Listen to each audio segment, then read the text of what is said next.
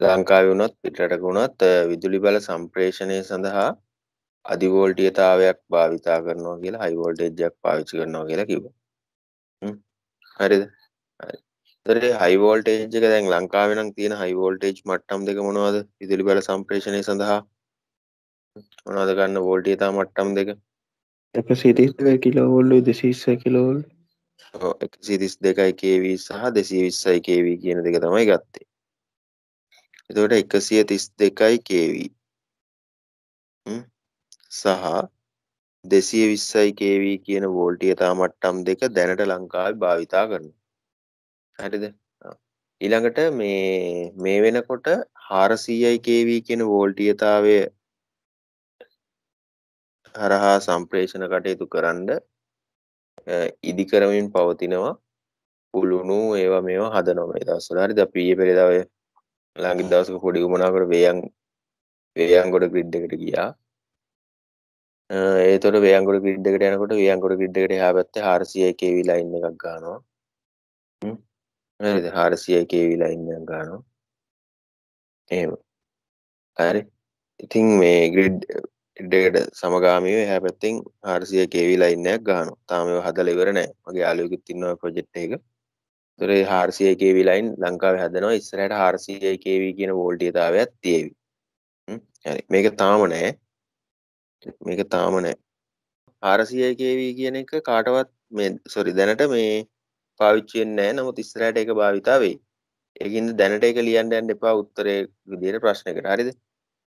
හරි. දැන් 220යි kV 132යි kV දැනට ලංකාවේ භාවිතා කරනවා තියෙනවා. හරි. දැන් මම අහන්නේ මේ ප්‍රශ්نين අහන්නේ ඇයි මෙච්චර ලොකු වෝල්ටීයතාවයන් විදුලි බල සම්ප්‍රේෂණය සඳහා යොදාගන්නේ කියලා තමයි අහන්නේ. හරිද? දැන් අපිට තිබුණනේ දැන් අපේ ගෙවල් ඉස්සරහින් යන වෝල්ටේජ් එක 400 kV කියන එක මකන්නම් ඈ. ඒක තාම නැහැ ලංකාවේ. දැන් අපේ ගෙවල් ඉස්සරහින් යන බෙදා හැරීම් වෝල්ටීයතාවය තියෙන්නේ. අර මෙහෙම කණුවල යන්නේ 33000. ඔහොම යන්නේ නේද? මේ වගේ 33000 නේ වෝල්ටේජ් එක. 33යි kV. ඒ 33යි kV වලින්ම යවන්න තිබුණා. නැත්තම් අපේ ගෙවල් ඉස්සරහින් යන 400යි වෝල්ට් වලින්ම යවන්න තිබුණානේ. මෙහෙම තියෙන්නේ. ඔහොම 400යි වෝල්ට් තියෙන කණුවේ තියෙන වයර් හතර ගෙවල් ඉස්සරහින්. ඒ වගේ ඒ වෝල්ටීයතාවයකින්ම යවන්න තිබුණානේ. ඇයි මෙච්චර ලොකු වෝල්ටීයතාවයක් ගත්තේ කියලා තමයි දැන් සාකච්ඡා කරන්න කියලා කියන්නේ. ඔයාලා හිතන්නේ ඇයි එහෙම ලොකු වෝල්ටීයතාවයක් ගන්න නැත්තේ?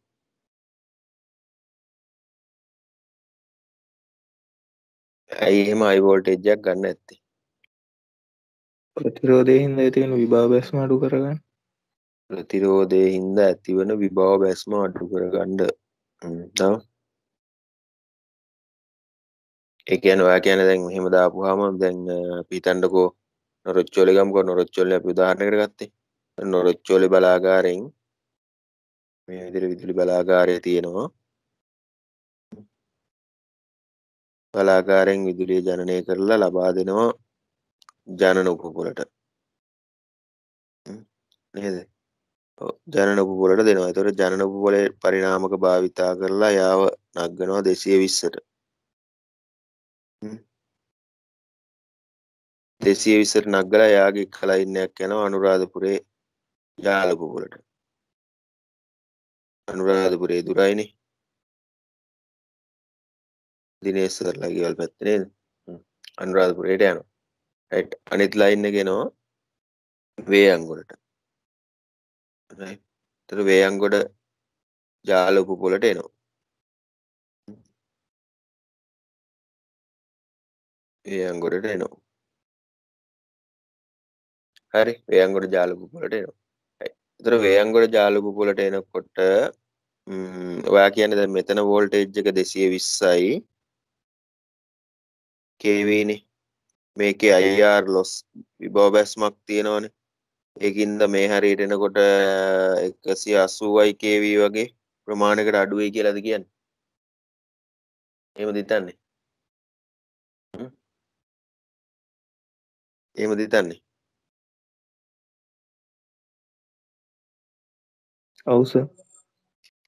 නොරොච්චෝලේ මේක ඇවිල්ලා 20යි kV තමයි ජනනය කරන්නේ. රයිට්. මේක මෙහෙම වෙන්නේ නෑ ළමයි. හරිද? ඔය කියන කතාව අපිට ඔය පේන්න තියෙන විභව බැස්මට අමතරව මේ වගේ සම්ප්‍රේෂණ ජාලයක සිද්ධ වෙන තව ගොඩාක් ಜಾති තියෙනවා. මේ වගේ සම්ප්‍රේෂණ ජාලයක සිද්ධ වෙන තව ගොඩක් ඉෆෙක්ට් තියෙනවා. හරිද? ඔය මේ කැපැසිටිව් ඉෆෙක්ට් එකක් තියෙනවා. කැපැසිටන්ස් විදියට වැඩ කරනවා. හරිද? ඒ කියන්නේ පොළොව බිඳුවයි උඩින් තියෙනවා 2,20,000ක් මැද්ද තියෙනවා වාතය. හරිද? ඒ කියන්නේ දැන් ඔය එක ලයින් එකක් ගන්නකො. ලයින් එකක් ගත්තොත් මේ ලයින් දෙකක් ගත්තොත් එහෙම මේ ලයින් දෙක අතර වාතය තියෙනවා. මේ ලයින් එක 220 kV වෙනවා එකක් බිඳුවක් වෙනවා නේද? මේ දෙන්න අතර ගත්තොත් මෙහෙම වෙනවනේ ඔය වගේ වෙනවා. එතකොට මේ දෙන්න අතර තියෙනවා වාතය. එතකොට මේක කැපැසිටර් එකක් විදිහට වැඩ කරනවා. හරි. ඊළඟට තව කතන්දර වගේක් තියෙනවා. ඒ වගේ ගොඩක් ඉෆෙක්ට් තියෙනවා. ඒවා වලට කිව්වට තේරෙන්නේ. තව තියෙනවා ෆෙරෑන්ට් ඉෆෙක්ට් තියෙනවා. කොරෝනා ඉෆෙක්ට් තියෙනවා. මේ කොරෝනා නෙමෙයි කොරෝනා ඉෆෙක්ට් කියලා එකක් තියෙනවා. ඒතර ඔය වගේ ඉෆෙක්ට් ගොඩක් තියෙනවා. හරිද? ඒ වගේ හේතු හින්දා ඔය දාරිද්ර්‍යක වල බලපෑම් මනම් හින්දා මේක සමහර වෙලාවට sending end voltage එකටත් වඩා receiving end voltage එක වැඩි වෙන්න පුළුවන්. හරි. sending end මෙතන sending end එක. ඒ කියන්නේ voltage එක දෙන්නේ මෙතෙන්ට. මෙතන තමයි ගන්න receiving end. හරිද? ඒතර ලබා දෙන තැනට වඩා ලබා ගන්න තැන වෝල්ටීයතාවය වැඩි වෙන අවස්ථාවලුත් තියෙන්න පුළුවන්. හරි. ඔයා කියන විදිහට සාමාන්‍ය වෝල්ටීයතා ඩ්‍රොප් එකක් එන්න පුළුවන්. නමුත් අනිත් බලපෑම් වල හේතුවත් හින්දා 225 kV කියන වගේ අගයකට වැඩි වෙලා එන්නත් පුළුවන්. ට්‍රාන්ස්ෆෝමර් නැතුව කොහොමද වෝල්ටේජ් වැඩි වෙන්නේ කියලා හිතුවට අපිට ඒක විස්තර කරගන්න ඕගොල්ලන්ට කියන්න තරම් තේරුම මදි. ඕගොල්ලන්ට මදි තේරුම. හරිද? මට ඔක විස්තර කරලා දෙන්න පුළුවන්. කිව්වට නිකන් මඤ්ඤම් වෙනවා. කොහොම හරි ඔයාලා දැන් හිතා ගන්න වැඩි වෙන්න පුළුවන් එච්චර. හරි. ඒතර ඔයා ඔය කියපු බලපෑම කියන එක විභාගයේදී අන්තිමටම ලියනවනම්. හරිද? අන්තිමටම මුලින්ම ලියන්නේ ඕක නෙමෙයි. හරි? තේරෙනවද කියන එක? ඒතර මේ වගේ වෙන්න පුළුවන්. ඒක අන්තිමට ලියමු අපි. හරි. ඇත්තම කාරණාව මොකද්ද කියලා අපි බලන්න ඕන දැන්. මොකද්ද ඇත්තම කාරණාව? ඇත්තටම කතන්දරේ මෙන්න මේක යන ධාරාව. දැන් මේක 3 phase නේ. 3 phase. අපි හිතමු මෙන්න මේ විදිහට. හරිද? නොරොච්චෝලෙන් විදුලිය හදලා අපි හිතමු 33000 වෝල්ට් වලින්ම 33යි kV කියන වෝල්ටීයතාවයේ යටතේම සම්ප්‍රේෂණය කරනවා. හරිද? එතකොට අපි බලමු කොච්චර ධාරාවක් යනවද කියලා. හරි? කොච්චර ධාරාවක් යනවද කියලා බලමු. I කීයද කියලා හොයමු. පැහැදිලිද? සූත්‍රය තමයි P සමානයි මූල 3යි VI cos phi. VI cos phi. හරිද? right. මේකෙදි මම cos phi කියලා කියන්නේ 0.8යි කියලා ගන්නම්. P කියන්නේ නොරොච්චෝලේ P එක කීයද? නොරොච්චෝලේ P එක කීයද?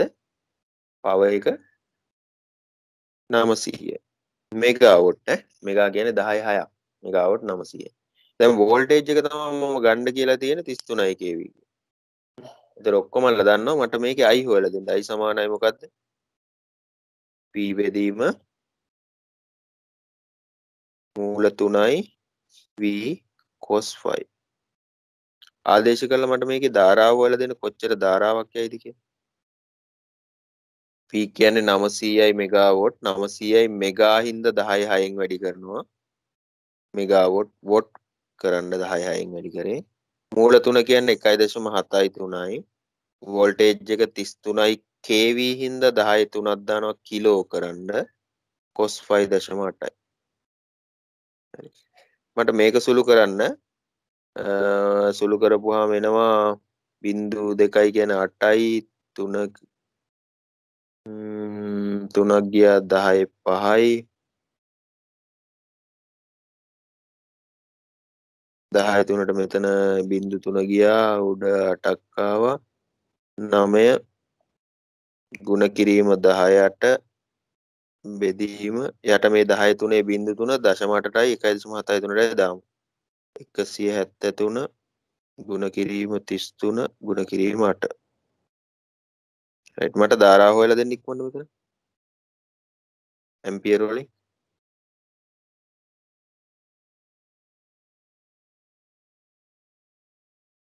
රයිට්. ධාරාව හොයමු 33 kV යටතේ යනකොට කොච්චර ධාරාවක් යැවිය යුතුද කියලා. බලමු අපි.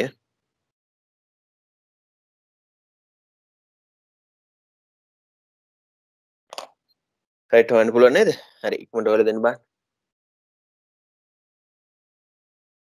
19,705.73 ඇම්පියර්. එතකොට මේ 19000 ගාණක් එනවනේ. කීයද කියලා කියන්නේ හරියටම වගේ 19000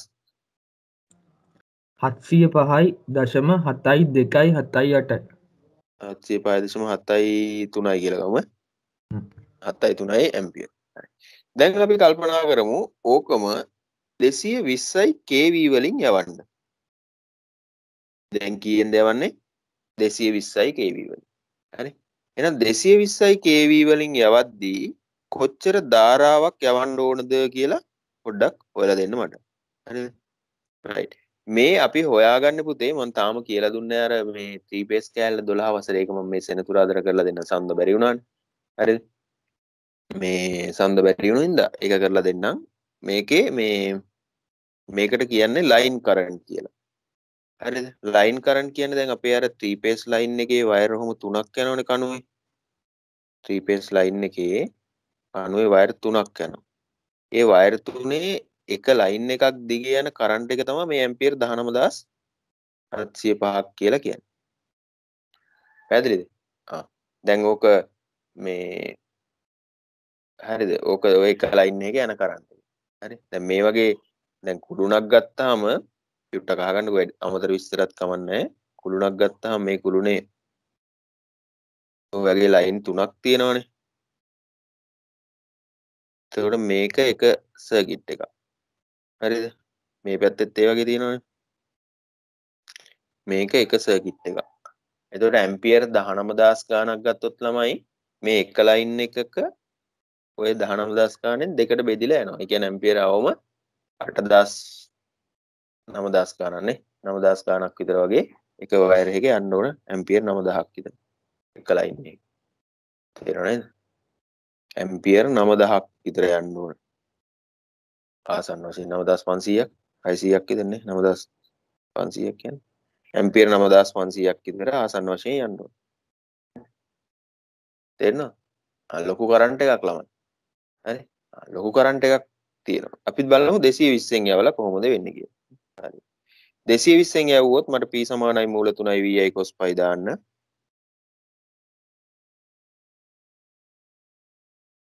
ඉස්සරලා ගයන්ම තමයි නොරොච්චෝලි බලාගාරේ මෙගාවොට් 900යි. I හොයලා දෙන්න මට. මේක I1 කියන්න. මේක I2 කියන්න. I2 සමානයි P බෙදීම මූල 3යි V cos phi ආදේශ කරලා මට උත්තරේ හොයලා දෙන්න. හරි. එතකොට මෙතන එන්නේ P 900යි මම දාන්නම්කො 900යි මෙගාවොට්. මෙගා කියන්නේ 10.6යි. මූල 3 කියන්නේ 1.73යි. V කියන්නේ 220යි. වැඩි කිරීම 10.3යි. cos phi කියන්නේ 0.8යි. එතකොට මේක සුළු කරලා ගන්න උත්තරේ 10.3ට අර ටික ගියා 900 වැඩි කිරීම 10.6 බෙදීම 1.173 ගුණ කිරීම 220 ගුණ කිරීම 8 ඇම්පියර් වලින් උත්තරය එකේ කීයද කියලා බලන්න. 2955.85 ඇම්පියර්. 2955.85. හරිනේ. එතකොට දැන් යන්නේ ඇම්පියර 2000ක් විතර. බලන්නකො. එතන වෝල්ටීයතා නේද? දැන් යන්නේ ඇම්පියර් 2000. ඉතින් ඔය සර්කිට් දෙකකට කැඩුවොත් එහෙම එක 1000යි යන්නේ ඇම්පියර්. නේද?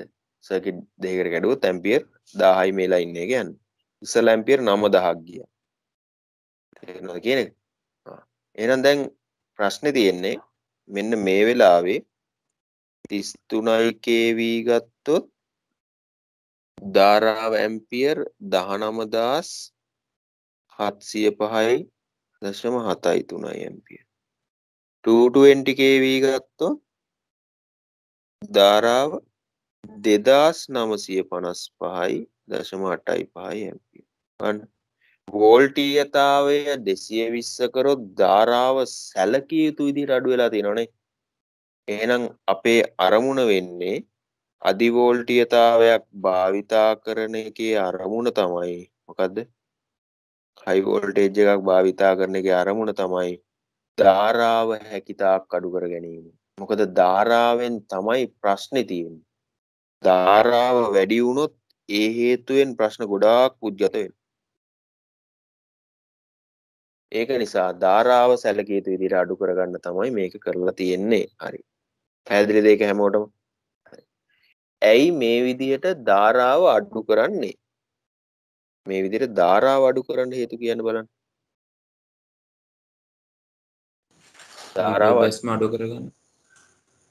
ධාරාව විභව බැස්මම එල්ලිලා ඉන්න එපා. ඒක අන්තිමට කියන්න. ධාරාව අඩු වෙනකොට අපි දන්නවා IR විභව බැස්ම අඩු වෙනවා. මේ I අඩුයිනේ. දැන් අපි හිතන්නකෝ මේ ලයින් එක නොරොච්චෝලේ ඉඳලා වේයන්ගොඩට කිලෝමීටර් 100ක් තියෙනවා කියලා හිතන්න. කිලෝමීටර් 100යි. එතකොට දැන් මෙතන කම්බිය ඇදලානේ තියෙන්නේ වයර් එක. එතකොට මේකේ යම්කිසි නියත ප්‍රතිරෝධයක් තියෙන්නේ. කම්බිය ප්‍රතිරෝධය වෙනස් වෙන්නේ නැහැ කියලා හිතමු. අපි උෂ්ණත්වය අනුව වෙනස් වෙන්නේ නැහැ කියලා හිතමු. වෙනස් වෙන්නේ නැහැ. නියත ප්‍රතිරෝධයක් තියෙනවා. එහෙනම් මේ කම්බියේ ගලාගෙන යන I කියන ධාරාව අපිට අඩු කරගන්න පුළුවන් වුණොත් IR විභව බැස්මත් අඩු කරගන්න පුළුවන්. හරිද? ඒක හරි. IR විභව බැස්මත් අඩු කරගන්න පුළුවන්. නමුත් ඒක අන්තිමට කියන්න කියලා මම කියලා තියෙන්නේ. තාම මොනවද ධාරාව අඩු කර ගැනීමේ වාසි? රැහැන් වල හරස්කඩ වර්ගඵලය අඩු කරගන්න පුළුවන්. ඒක ඉතාම වැදගත් කාරණාවක්. හරිද? දැන් ඕගොල්ලෝ දන්නවා ඇම්පියර් 19000ක් ගෙනියන්න නේද? එක කේබල් එකක් ගැන හිතමුකෝ අපි. තුන ගැන හිතන්න එපා. තනි කේබල් එකක් හිතන්න. හරි. ඒ කේබල් එකේ ඇම්පියර් 19000ක් ගෙනියන්න මේකේ හරස්කඩ වර්ගඵලය කොච්චර ලොකු කේබල් එකක් ගන්න වෙයිද? 19000ට මෙච්චරක් ගන්න ඕන නම් ඇම්පියර් 2000ට ගන්න වෙන්නේ මෙච්චරක් විතර කේබල් එකක්. තේරෙනවද? එතකොට සන්නායකයේ හරස්කඩ වර්ගඵලය සැලකිය යුතු විදිහට අඩු කරන්න පුළුවන් ධාරාව අඩු වෙනවා. හරිද? සන්නායකයේ හරස්කඩ වර්ගඵලය ගොඩාක් අඩු කරගන්න පුළුවන්. එතකොට දැන් අපි ඔන්න සන්නායකයේ හරස්කඩ වර්ගඵලය අඩුවීම කියන පැත්තෙන් වැඩේට එන්ටර් වෙමු. සන්නායකයේ හරස්කඩ වර්ගඵලය අඩු වුණාම තියෙන වාසි මොනවද?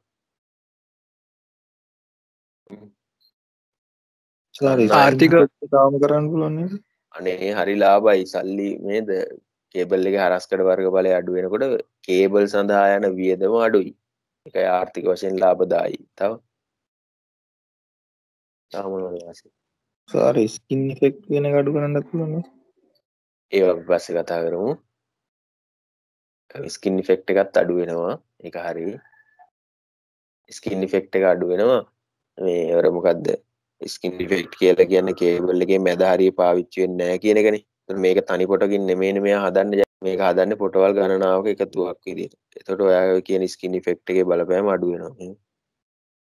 එක පොටක් නෙමෙයි. මේකේ පොටවල් ගොඩක් තියෙනවා. කොහොම තියෙන්නේ. එතකොට ওই කතාව එතෙන්ට ගලපන් ටිකක් අමාරු වෙනවා. හරි එහෙනම් දැන් මේක අපි අතාරිමු. හරි තව මොනවද?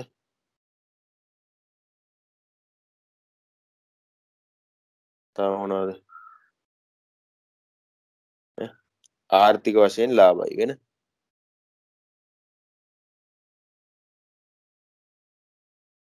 ජවහානි අඩු වෙනව නේද? අන්න රයිට්.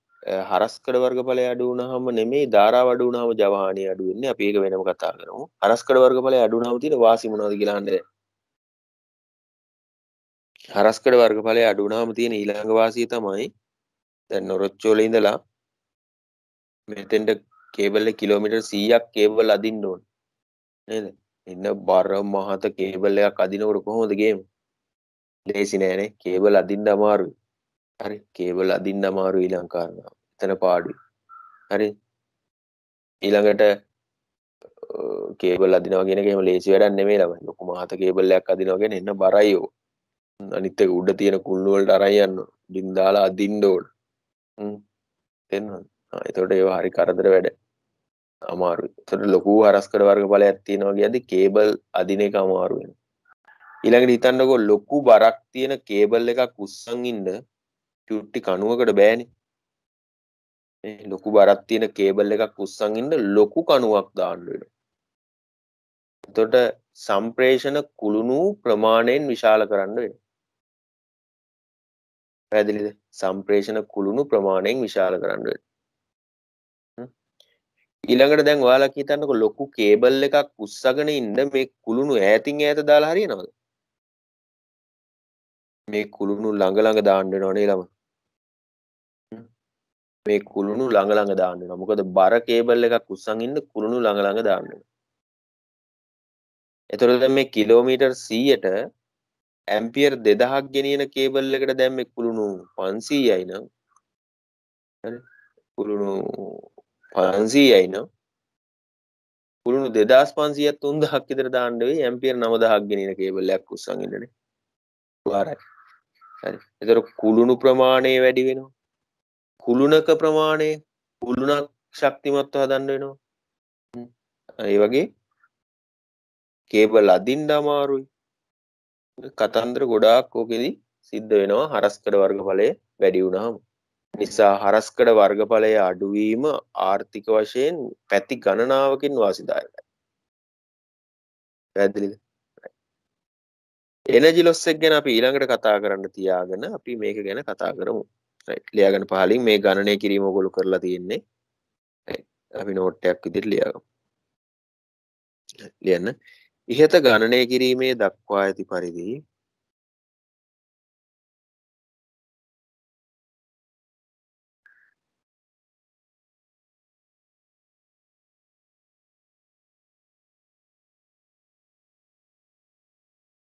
ඉහත ගණනය කිරීමේ දක්වා ඇති පරිදි අධිවෝල්ටීයතාවයක් යොදාගත් විට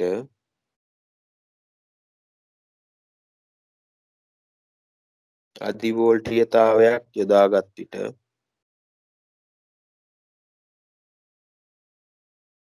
අධිවෝල්ටීයතාවයක් යොදාගත් විට හයි වෝල්ටේජ් එකක් ගත්තාම විදුලි ජවය සම්ප්‍රේෂණය කිරීම සඳහා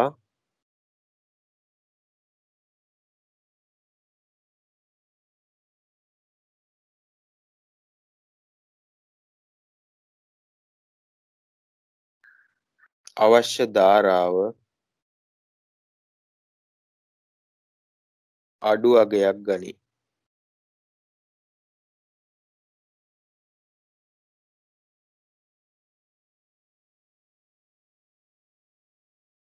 එහි වාසි ලෙස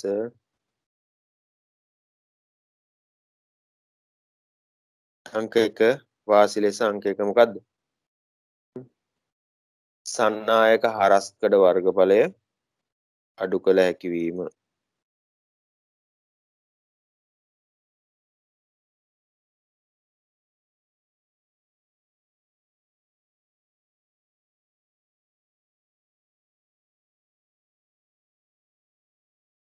සන්නායක හරස්කඩ වර්ගඵලය අඩු කරන්න පුළුවන්. පැහැදිලිද? right. සන්නායක හරස්කඩ වර්ගඵලය අඩු කරපුවාම සන්නායක සඳහා වියදම අඩුයි.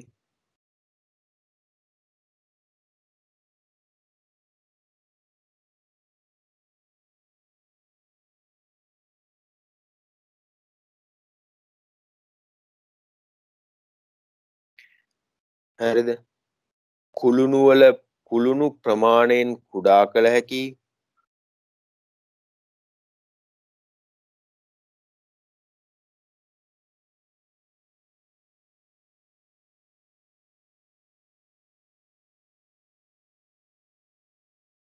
කුළුණු අතර පරතරය වැඩි කළ හැකි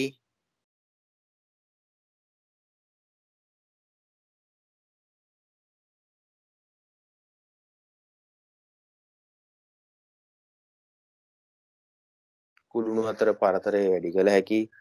ඒවා ආර්ථික වශයෙන් වාසිදායක කාරණා. හරිද? රැහන් යෙදීම පහසුයි. රැහන් ඇදීම පහසුයි. පහසුයි කියන්නේ මේ 9000ක් ගන්න මහත කේබල් එකට සාපේක්ෂව නැත්තම් මේවා ලේසි වැඩ නෙමෙයි. රැහන් ඇදීම පහසුයි. පැහැදිලිද? එතකොට ඊළඟ කාරණාව තමයි මේ දෙවෙනි එක. දැන් මේ ටික මම කිව්වනේ. දෙවෙනි කාරණාව තමයි ධාරාව අඩුවීමේ ඊළඟ වාසිය මොකක්ද?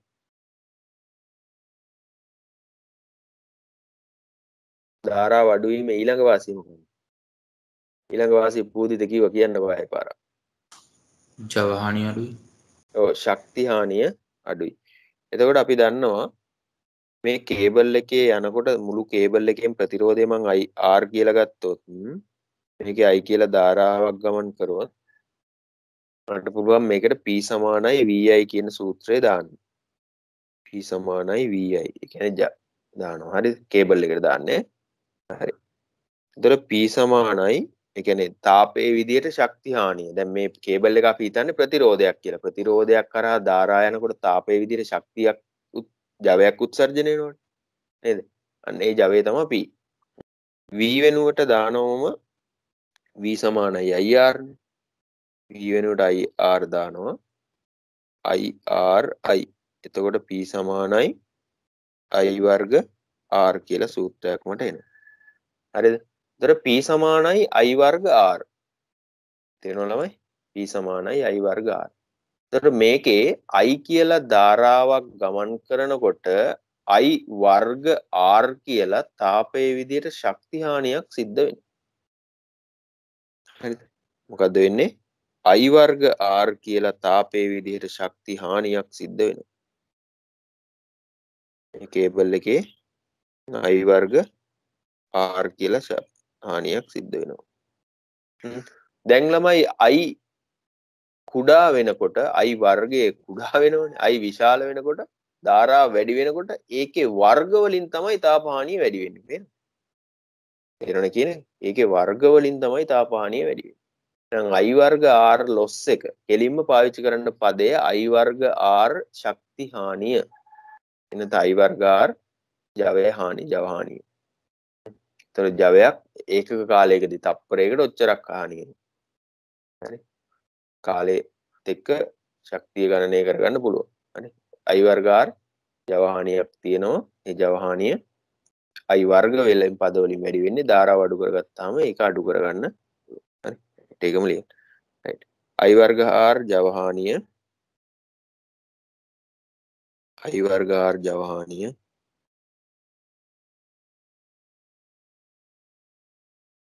අඩු කරගත හැකි.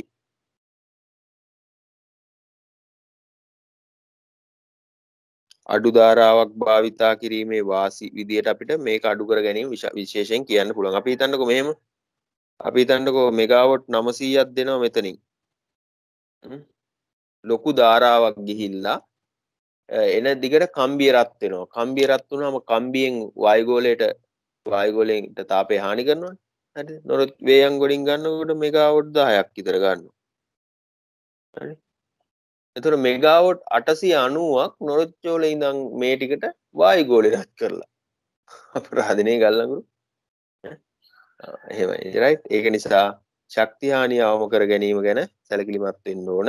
ධාරාව අඩු කරගත්තාම I වර්ග R loss එක අඩු වෙන ඉඳා ඒක කරගන්නත් පුළුවන්. පැහැදිලිද? හරි. ඒ දෙක හරහා අපිට මේක විස්තර කරන්න පුළුවන්. ධාරාව අඩු කර ගැනීම ඉතාම වටිනවා. ධාරා අඩු කර ගැනීම සඳහා වෝල්ටීයතාවයේ ඉහළ දානවා. හරි. හරි. ඊට පස්සේ අංක 3 විදිහට දාන්න අවසාන කාරණා විදිහට දාගන්න IR විභව බැස්ම අඩු කරගත හැකි වීම.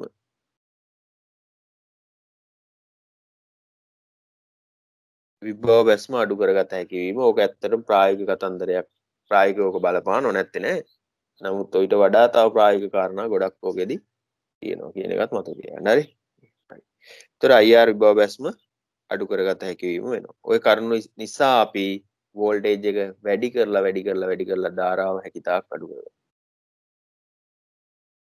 හරි.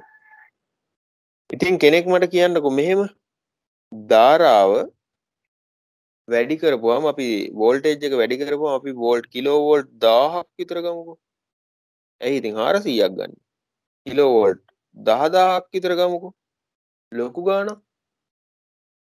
මෙගා වෝල්ට් ගාණක් ගමුකෝ. අරගෙන ධාරාව තව අඩු කරමුකෝ. ධාරාව චූටි කේබල් එකක් දාමුකෝ. පුළුවන්.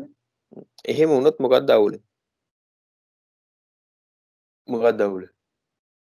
වාතය හරහා ධාරාව මාරු වෙලා ෂෝට් වෙන්න පුළුවන්. රයිට් ඒක තමයි ක්ලියරන්ස් වැඩි කරන්න වෙනවා. හරි එහෙම වුණොත් ක්ලියරන්ස් වැඩි කරන්න වෙනවා. දැන් මෙහෙම හිතන්නකෝ. අර කණුවේ කොහොම වයර් යනකොට මේ වයර් එක යනවනේ. වයර් යනකොට මේ වයර් දෙකක් අතර තියෙන මොකද්ද පරතරයක්? එයා ગેප් එක. එතකොට මේ වයර් දෙකක් අතර වෝල්ටීයතාවය තමයි අපි දැන් ඕක 10000යි කියනකො 10000යි kV. හරි. එතකොට මේ දෙන්න අතරින් එයා ગેප් එක හරහා කුලිඟු පයින්නවා. හරිද? එහෙනම් මොකද කරන්න වෙන්නේ? මේ දෙන්න අතර පරතරය වැඩි කරන්න වෙනවා. පරතරය වැඩි කරනකොට මොකද වෙන්නේ? කුළුණු උස්සන්න වෙනවා තව. කුළුණු උස්සද්දි ආයෙ වියදම් වැඩි වෙන්න පටන් ගන්නවා. හරිද? එතකොට මේ වගේ ඒවට ට්‍රාන්ස්ෆෝමර් දාපුවම ට්‍රාන්ස්ෆෝමර් වයින්ඩින් අතරත් පරතරය වැඩි කරන්න වෙනවා. එතකොට ට්‍රාන්ස්ෆෝමර් මහ විශාල වෙනවා. හරිද? ග්‍රිඩ් එකක් එහෙම අක්කර 100ක් 200ක් ගහන්න වෙයි. හරිද? ඒ කියන්නේ මහ විශාල සිස්ටම් එක විශාල වෙනවා. ඇයි ඒ? ලයින් දෙකක් අතර පරතරය වැඩි කරගන්න වෙනවා. ට්‍රාන්ස්මිෂන් ලයින් වල, ට්‍රාන්ස්ෆෝමර් වල නේද? ග්‍රිඩ් සබ්ස්ටේෂන් වල හැම තැනම සම්ප්‍රේෂණ රැහැන් අතර පරතර වැඩි කරන්න. පරතර වැඩි කරපුවාම ඒ හරහා වෙනම ලොකු වියදමක් දරන්න වෙනවා. ඒක නිසා අපිට වෝල්ටීයතාවය වැඩි කරනවා කියලා අසීමිත විදියට වැඩි කරන්න බෑ. පැහැදිලිද? ඒතර වෝල්ටීයතාවය වැඩි කිරීමත් එක්තරා ප්‍රමාණයකට සීමා වෙනවා. ඊට වඩා වැඩි කරන්න බෑ. මොකද ක්ලියරන්ස් වැඩිවීම හේතුවෙන් පද්ධතිය අනවශ්‍ය ලෙස විශාල වීම සිදු වෙන්න පුළුවන් වෝල්ටීයතාවය සීමාව ඉක්මවා වැඩි කරන්න ගියොත්. පැහැදිලිද? හරි. රයිට්. එහෙනම් අපි ඒකත් පොඩ්ඩක් එතනින් ලියාගමු. තර ලකුණක් දාලා ලියන්න. ලියන්න. සම්ප්‍රේෂණ වෝල්ටීයතාව ඉහළ දැමීමද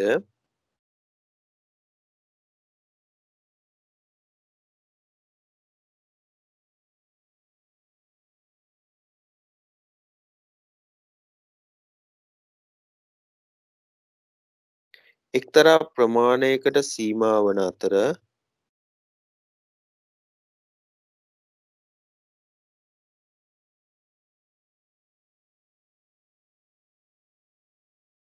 එක්තරා ප්‍රමාණයකට සීමා වන අතර වඩාත් වැඩි අගයකට පත් කිරීමෙන්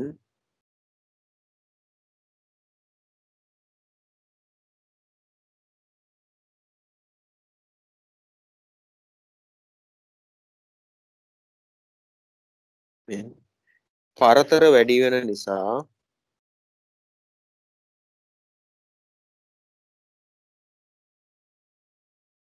පද්ධතිය අනවශ්‍ය ලෙස විශාල වේ.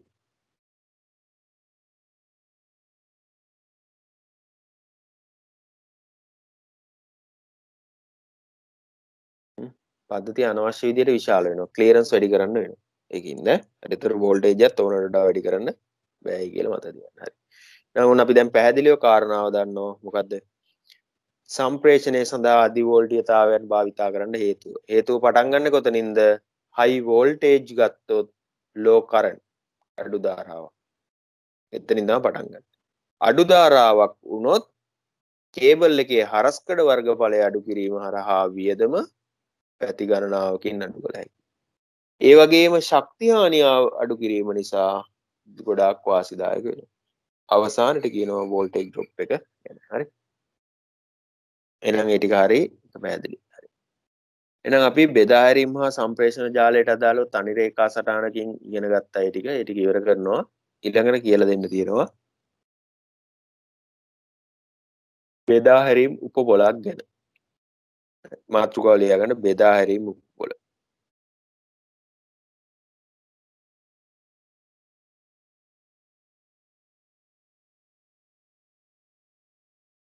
බෙදා හැරීම උපුපොළ. distribution substation.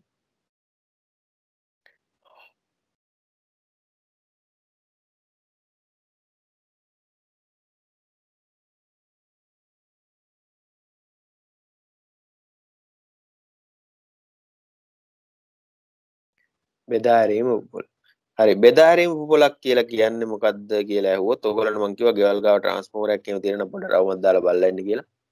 බලලා ආපු නැති අයට මම ඔන්න දාලා ෆොටෝ දෙකක් ඔය තියෙන බෙදා හැරීම උපුපොළ. හරිද? බෙදා හැරීම උපුපොළක තියෙන පරිණාමක ට්‍රාන්ස්ෆෝමර් සමහර ඒවා තියෙනවා ඔය වගේ කුළුණක සපෝට් කරන්න පුළුවන්. කුළුණක එල්ලන්න පුළුවන් ට්‍රාන්ස්ෆෝමරේ එල්ලලා කියන්නේ සවි කරලා තියෙනවා. එහෙම නැත්නම් කුළුණු දෙකක් මත තියන්න පුළුවන්. හරි. ගම්පා කට්ටිය බලන රංජන් ලංකාවේ එක ඉස්සරහ තියෙන කුළුණු දෙකක් උඩ තියපු ට්‍රාන්ස්ෆෝමරයක්. සමහර ඒවා තියෙනවා ප්ලින්ත් එකක්. පොඩි ගේ කෑල්ලක් ගහලා ස්ලැබ් කෑල්ලක් ගහලා ඒක උඩ ගහනවා. හරිද? පැනල් එක තියෙනවා ගේ ඇතුලේ ට්‍රාන්ස්ෆෝමරේ තියෙන උඩ ස්ලැබ් එක උඩ. හරි එතකොට ආපිකෝ එකේ ඒ වගේ තැන් වල අරන් තියෙන කරන්ට් එක අරන් තියෙන ඒ වගේ ප්ලින්ත් මවුන්ට් ප්ලින්ත් එකක් උඩ තමයි තියෙන්නේ. හරි. ඒතර ඒ වගේ ඩිස්ට්‍රිබියුෂන් බෙදා හැරීම් උපුපොළවල් ಜಾති තුනක් තියෙනවා. Single Paul mount, double Paul mount. ඒ මත තියාගන්න ඕනේ. Single Paul mount, double Paul mount ඊළඟට ප්ලින්ත් මවුන්ටඩ් කියලා. හරි. මේකේ වලට පේන්න තියෙන්නේ තනි එක කණුවක් මත තියෙන එක. හරිද? ඉස්කෝල ඉස්සරහ තියෙන්නෙත් එහෙම. ඉස්කෝල ඉස්සරහ අර අපේ ඉස්කෝලේ ඉස්සරහ තියෙන්නේ ට්‍රාන්ස්ෆෝමර්. ඒකත් ප්ලින්ත් එකක් උඩ තියලා තියෙන්නේ නේ. පොඩි ස්ලැබ් කෑල්ලක් උඩ තියලා තියෙන. හරි. හරි. ඉතින් ට්‍රාන්ස්ෆෝමර් ලොකු වෙන්න බර වැඩි. එතකොට තනි කුළුණක් මත තියන්න අමාරු වෙනවා. එතන කුළුණු දෙකක් තියෙනවා. ඊටත් වඩා ලොකු කැපැසිටි වෙනකොට බෙද් එක තියෙනවා. හරි. ඔයාලා ගෙවල් ගාව කොහොමද තියෙන්නේ? කණු එකක්ද දෙකක්ද බලපු කට්ටිය කියන්න බෑ.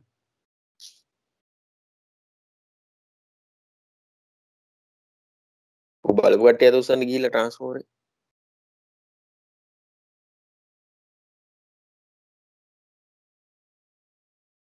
ඒකර ගිහින් තියෙනවා. ලසින්දු කියන්න බෑ ලසින්දු කටහඬ අහන්නත් ආසයි.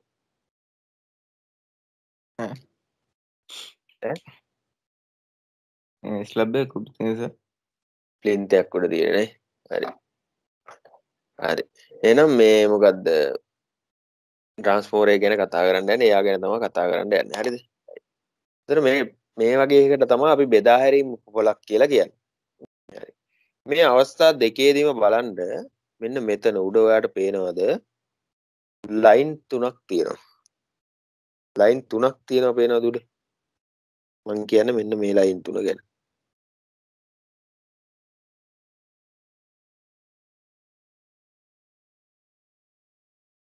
පේනවද ලයින් තුන? ඒ ලයින් තුන කොච්චර කීයේ ලයින් එකක්ද ඔය එන්නේ? කීයද වෝල්ටේජ් එක ඔය ලයින් අතර?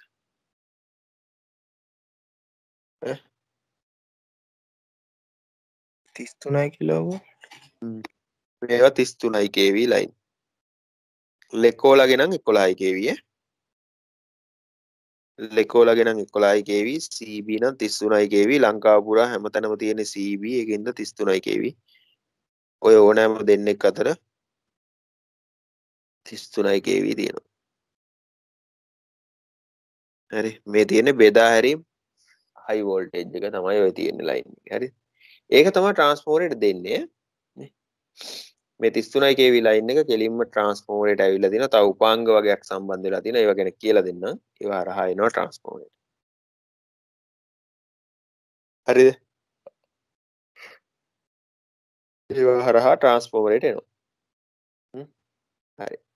එතකොට මේ තියෙන එකේ අපි මේ ඩයග්‍රෑම් එකට එමු. අපි ඩයග්‍රෑම් එකේ මෙහෙන් කොහෙන් හරි අපිට ලයින් තුන ඇවිල්ලා තියෙනවා. මේ තියෙන ලයින් තුන.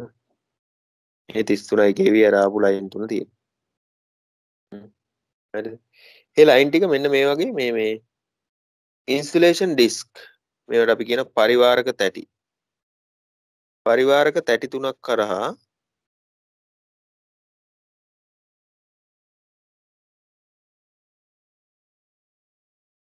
මේ වගේ පරිවාරක තැටි සෙට් එකක් කරහා එනවා. මම එයාට මම අංක 1 කියලා දාන්නම්. අංක 1 පරිවාරක තැටි. පරිවාරක තැටි සෙට් එකක් හරහා එනවා. මොකද මෙන්න මේ වගේ පරිවාරක තැටි ඕන කරනවා මේ. පරිවාරක තැටියක් නැත්තම් තැටි සෙට් එකක් මෙතන පරිවාරක තැටි සෙට් එකක් මෙහෙම දාලා නැත්තම් හරිද? මේ එන කේබල් මේ කණු වල හරිය මෙහෙ වදින්න පුළුවන්. හරිද? ඒතර යම්කිසි පරතරයක් තියලා කුළුණු වල තියෙන මේවට කියන ළමයි ක්‍රොස් ආම් කියලා. ක්‍රොස් ආම්. ක්‍රොස් ආම්. ඒතර ක්‍රොස් ආම් එකේ ගෑවෙන්නේ නැති වෙන්න ක්‍රොස් ආම් එකේ ඉඳලා පරතරයක් තියලා මේ ඒ රැහැන හරවලා ගන්න ඕන ට්‍රාන්ස්ෆෝමරේ පැත්තට. කනෙක්ෂන් ගන්න ඕන. ඒකට තමයි උත්තර පරිවාරක තැටි පාවිච්චි කරලා තියෙන්නේ. හරිද? මම මේ ඩයග්‍රෑම් වල රූප සටහන් වල ඔයගොල්ලන්ට ආයෙ රූප සටහන් ඕනනම් කියන්න මම මේවා පාට කරලා මෙයා කරලා පෙන්නනවා. ක්‍රොස් ආම් වලින් තමයි ක්‍රොස් ආම් එකේ ගෑවෙන එක වළක්වන්න තමයි දාලා තියෙන පරිවාරක තැටියක් කියන්නේ. හරි.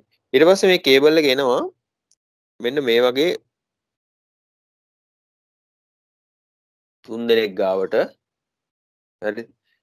මේ වගේ තුන් දෙනෙක් මේ මෙන්න මේගොල්ලෝ. මෙයාලා මේ හැම ලයින් එකක්ම මෙන්න මේ වගේ කෙනෙක් කරා යනවා. හරි.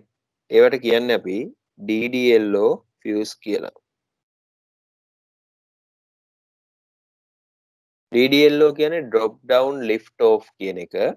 drop down lift off පැන එන ඇද හැලෙන වහරුව.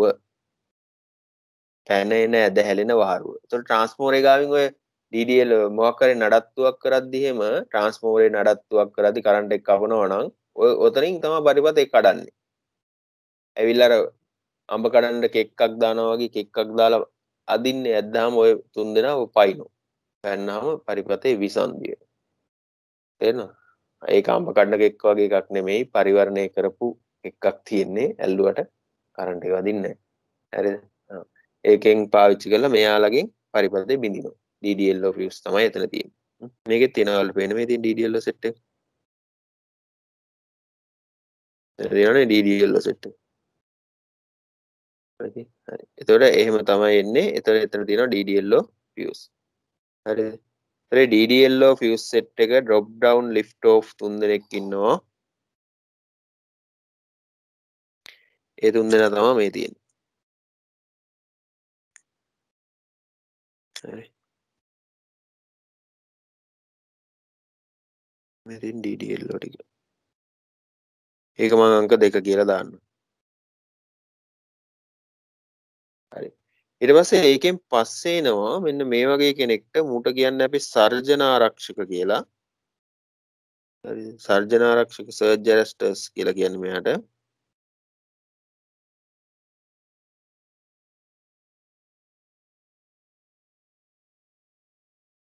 සර්ජ් ඇරෙස්ටර්ස් මේ තියෙන සර්ජ් ඇරෙස්ටර්ස්. සර්ජ් ඇරෙස්ටර්ස් කියන එකේ තේරුම මොකක් වගේද නිකන් එන්නේ සර්ජ් එකක්. ඒ කියන්නේ විදුලි කොටන අවස්ථාවක වගේ ඇති වෙන්න පුළුවන් සර්ජ් එකක්. හරිද? සර්ජ් එකක් කියලා කියන්නේ හයි වෝල්ටේජ් එකක්. හරිද? ඉතා කුඩා කාලයකදී ඇතිවන වෝල්ටීයතා ස්පන්දයක්. දැන් අපි හිතන්නකෝ දැන් ඔතන 33 kV එක මෙහෙම තියෙනවා කියලා. 33 kV තියෙනවා. හරිද? ක්ෂණිකව ඉතා කුඩා කාලයකදී මේ වෝල්ටීයතාවය මෙන්න මේ විදිහට වැඩි වෙනවා. හරිද? එතකොට මේ වගේ එකකට අපි කියනවා වෝල්ටේජ් ස්පයික් එකක්. වෝල්ටීයතා ස්පන්දයක් කියලා. හරිද? මේ වෙලාවේදී වෝල්ටීයතාවය පට්ට විදිහට වැඩි වෙනවා මේකේ. මෙතන 33 kV වල උපරිමයක් තිබ්බා කියලා හිතන්නකෝ. මෙතන ඊට වඩා හුඟ වැඩි වෙනවා. තව 4000 5000 10000ක් වැඩි වෙනවා. හැබැයි ඒක පවතින්නේ මයික්‍රෝසෙකන්ඩ් ප්‍රමාණය ඉතා කුඩා කාලයක්. කුඩා කාල සීමාවක් තමයි පවතින්නේ. කාලය තමයි මේ පැත්තට තියෙන්නේ. අපි දන්නවනේ මේ පැත්තට තියෙන වෝල්ටේජ්. ඒතර මේ වගේ වෝල්ටීයතා ස්පන්ද ඇති වෙන්න පුළුවන්. වෝල්ටේජ් ස්පයික් එකක්. හරිද? අන්නේ වෝල්ටීයතා ස්පන්ද ඇති වෙන්න පුළුවන් එක හේතුවක් තමයි විදුලි කෙටීම. විදුලි කෙටීම. ඒ වගේ වෙලාවකදී මේ වෝල්ටීයතා ස්පන්දය ට්‍රාන්ස්ෆෝමරේට එන්න දෙන්නේ නැතුව භූගත කරන්න තමයි සර්ජ් ඇරස්ටර්ස් ඉන්නේ. හරිද? සර්ජ් එක අත්අඩංගුවට අරගෙන පොළවේ ගහලා දානවා. කියලා හිතා ගන්න ඇරස්ට් කරනවා කියන්නේ නිකන් ඒ වගේනේ. සර්ජ් එක අත්අඩංගුවට අරන් පොළවේ ගහලා දානවා ට්‍රාන්ස්ෆෝමරේ පැත්තට එන්න දෙන්නේ. හරිද? ඒ වගේ වැඩකට තමයි යන්නේ සර්ජ් ඇරස්ටර්ස්. මොනවාද? සර්ජ් ඇරස්ටර්ස් එහෙම නැත්නම් සර්ජන ආරක්ෂක ඉන්නවා 3 දෙනෙක්. සර්ජන ආරක්ෂක වලින් කරන්නේ මොකද්ද? සර්ජන ආරක්ෂක වලින් කරන්නේ වෝල්ටීයතා ස්පන්දයක් ඇති වුණොත් ඒක භූගත කිරීමක් තමයි කරන්නේ. ඊළඟට තියෙනවා ළමයි ට්‍රාන්ස්ෆෝමරේ. ඉතින් ට්‍රාන්ස්ෆෝමරේ සමහර ඒවා තියෙනවා අලු පාටයි සමහර ඒවා තියෙනවා කොළ පාටයි ට්‍රාන්ස්ෆෝමර්. UMP කාලේ දාපුවා කොළ පාටයි. එහෙමද? හරි මේ තියෙන ට්‍රාන්ස්ෆෝමර්. ලංකාවේ ට්‍රාන්ස්ෆෝමර් හදන කම්පැනි එකක් තියෙනවා ලංකා ට්‍රාන්ස්ෆෝමර්ස් LTL. හරි. එනවා ලංකාවේ හොඳ මිනිස්සු ඉන්නවා වැඩෝ ඉන්නවා. අපත දේශපාලනය විසින් ඒ ඔක්කොම විනාශ කරලා තියෙනවා. ලංකා ට්‍රාන්ස්ෆෝමර්ස් LTL කියලා කම්පැනි එකක් තියෙනවා අඟුලානේ තියෙන්නේ. හරි. ඉතින් මේකේ හදනවා ට්‍රාන්ස්ෆෝමර් පවර් ට්‍රාන්ස්ෆෝමර් හදනවා ඩිස්ට්‍රිබියුෂන් ඒවා. හරි ඉතින් මේ තියෙන ට්‍රාන්ස්ෆෝමරය. හරිද? ඒ ට්‍රාන්ස්ෆෝමරේට මේ ලයින් තුන ගෙනල්ලා දීලා තියෙනවා මේ පැත්තෙන් පේනවද ඔයාලට මේ? ඒ ට්‍රාන්ස්ෆෝමරේට ලයින් තුන ගෙනල්ලා දීලා තියෙනවා මේ 33 kV ලයින් තුන ගෙනල්ලා දීලා තියෙනවා. එතකොට 33 kV ලයින් තුන උතෙන්ට ගෙනල්ලා දෙනකොට ළමයි ට්‍රාන්ස්ෆෝමරේ බොඩි එක බිඳුවයිනේ වටපිටාවේ ට්‍රාන්ස්ෆෝමරේ බොඩි එක ඇල්ලුවට අපිට කරන්ට් එක වදින්නේ නැහැ නේද? ට්‍රාන්ස්ෆෝමරේ බොඩි එක ඇල්ලුවට අපිට කරන්ට් එක වදින්නේ නැහැ. ඒ කියන්නේ බොඩි එක බිඳුවයි වෝල්ට්. එතකොට බොඩි එක 0 වෝල්ට් එයා භූගත කරලා තියෙන්නේ මෙයා 0 වෝල්ට් මෙතන 33 වෝල්ට් kV. හරි. එතකොට මේක එකපාරටම බොඩි ගාවට ගේන්න බෑ. මෙතන පුලිඟුවක් ඇති වෙන්න පුළුවන්. ඒක නිසා මේ මෙතනින් උඩට උස්සලා තියෙනවා high voltage terminal HV bushing කියලා කියන්නේ එයාට අපි. පෙන්නන මේදී. එන්නේ HV bushing. හරිද? එහෙම නැත්නම් high voltage terminal කියලා කියන්නේ. ඔය උසේවා. හරි. එතකොට මෙතෙන්ට තමයි 33 kV line එක දෙන්නේ. හරි. ට්‍රාන්ස්ෆෝමරේ බොඩි එක භූගත වුණාට එයාට අවුලක් නැහැ. හරි. මේ වගේ පරිවාරක තැටියක් හරහා වයර් ගෙනවා ට්‍රාන්ස්ෆෝමරේ ඇතුලෙන් වයින්ඩින් එකට. ඇදලිද? පරිවාරකයක් කරහා වටේ පරිවර්ණය කරලා ඇතුලේ තියෙන වයින්ඩින් එකට යනකම් යනවා. තේරෙනවද? එතකොට ඒ වගේ එකකට කියනවා බුෂින් එකක් කියලා. හරිද? හයි වෝල්ටේජ් බුෂින් එක.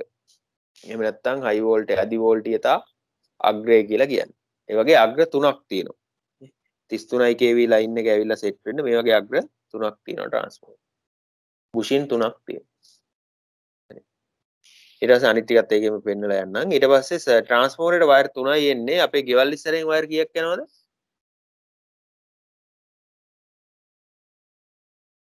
අපේ ගේ ඉස්සරේ වයර් කීයක් යනවද? 4. 4ක් යනවා. ඒ 4 live L1 L2 L3 Newton නේ. L1 L2 L3 Newton. ඒව ගන්න මේ වගේ එච්චර උස්ස නැති පොඩි වෝල්ටේජ් පොඩි මේකෙ මෙතන ඉතින් වෝල්ට් තියෙන්නේ 400යිනේ. එච්චර උසටව දාන්න ඕනේ පොඩි බුෂින් හතරක් තියෙනවා. ඒවට අපි කියනවා LT low voltage terminal කියලා. LVT low voltage terminal කියලා කියනවා. අඩු වෝල්ටීයතා අග්‍රය. එහෙම නැත්නම් low voltage bushing කියලා කියන්නේ. හරි. හතරක් තියෙනවා. ඒ හතරෙන් තමයි ආපහු ගන්න. හරි. හරි. ඉතින් ඒ වගේ මේකෙත් බලන්න මේ රූප සරණේ පේන්න තියෙනවා.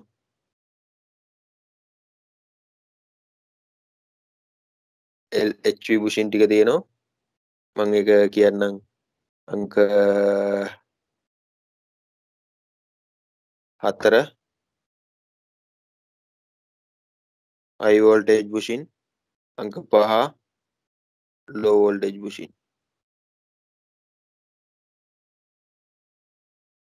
පැහැදිලිද ඊට පස්සේ low voltage වල යනකොට මේ පරිපතේ බින්දින්න circuit breaker එකක් තියෙනවා හරි මේ කියන්නේ අපි දැන් මෙතනින් පස්සේ තමයි ළමයි මේ තියෙන්නේ මේ ට්‍රාන්ස්ෆෝමරෙන් LV පුෂින් වලින් පටන් ගන්න ලයින් හතරක් තමයි මේ යන්නේ එක සර්කිට් එකක්. එක ට්‍රාන්ස්ෆෝමරයක් දීලා තියෙනවා කියලා හිතන්න ගමේ තුම්මන් හන්දිය ගාව තමයි ට්‍රාන්ස්ෆෝමරේ තියෙන්නේ. හරිද? හරිද? එතකොට මේ 33 ලයින් එක එනවා මේ වගේ පාරවල් දෙකකට ලයින් යනවා කියලා හිතන්න. එතකොට අර LV පුෂින් වලින් පටන් අරගෙන තමයි ওই ලයින් ටික යන්නේ. හරි? මේක 230යි 400 ලයින්. නියුට්‍රල් එකත් එක්ක 230යි ලයින් දෙකක් අතර 400යි. ලයින් තමයි ඔය යන්නේ. හරි? ඉතින් ඕකේ මේ වවුල්ල සියදි විනාශ ගන්න පාවිච්චි කරන්නේ ඔව් එතකොට ඔය ලයින් එක තමයි තියෙන්නේ ඉතින් ඒ ලයින් එක තමයි මෙතනින් එළියට දෙන්නේ ඒ ලයින් එකම ඕෆ් කරන්න පුළුවන් වෙන්න සර්කිට් බ්‍රේකර් එකක් තියෙනවා සර්කිට් බ්‍රේකර් එකක් තියෙනවා ඊළඟ කාරණාව තමයි බ්‍රේකර් එකක් තියෙන එක ඔන් ඕෆ් කරන්න පුළුවන් බ්‍රේකර් එකක් නැති වෙන්නත් පුළුවන් උතන හැම වෙලාවෙම බ්‍රේකර් තියෙනවා කියලා එකක් නැහැ බ්‍රේකර් නැති වෙන්නත් පුළුවන් හරි 6 කියන්නේ බ්‍රේකරේ නෙමෙයි 7 කියන්නේ බ්‍රේකරේ කියලා අපි කියමු 6 කියන්නේ එට පැනල් බෝඩ් එක 6 කියන්නේ පැනල් බෝඩ් එක සම්පූර්ණ කොටුවටමනේ දාලා තියෙන්නේ තේරෙනවද ඊට පස්සේ මේකේ මේ නියුට්‍රල් එක ගිහින් තියෙනවාට පේනවා මෙහෙම මේ තියෙන නියුට්‍රල් එක ගියපු එක නියුට්‍රල් එක බ්‍රේකර් හරහා යන්නෙත් නැහැ ෆියුස් හරහා යන්නෙත් නැහැ කෙලින්ම යනවා එතනින් භූගත වීමකුත් වෙනවා නියුට්‍රල් එක තමයි 8 කියලා කියන්නේ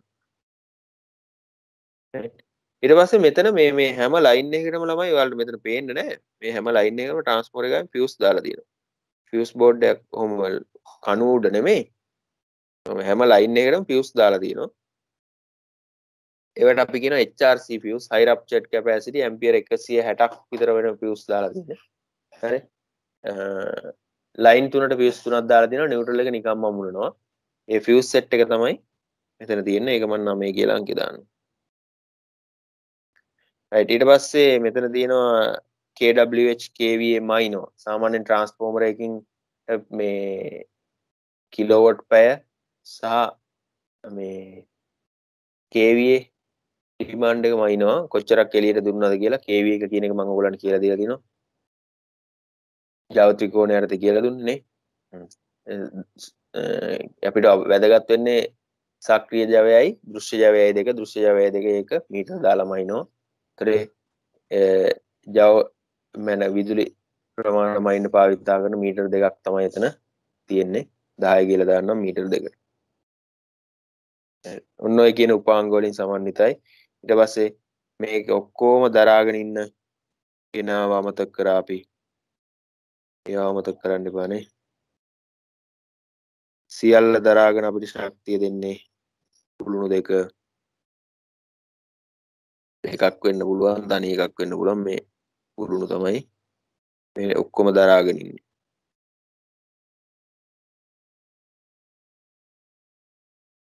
හරිද ඊට පස්සේ මේවට සපෝට් කරනවා හරහට දාලා තියෙන ක්‍රොස් ආම්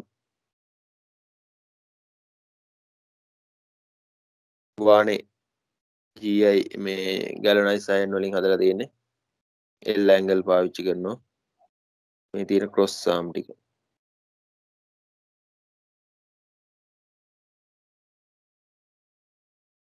ඔතන ඔච්චර ක්‍රොස් ආම් නැහැ තියෙන එකක් දෙකක් පාවිච්චි කරලා මේක ගේම ගහනවා කොහොම හරි ඒ තියෙන ක්‍රොස් ආම් ටික රයිට් එතකොට කණු වලට මම 11 කියලා දාන්නවා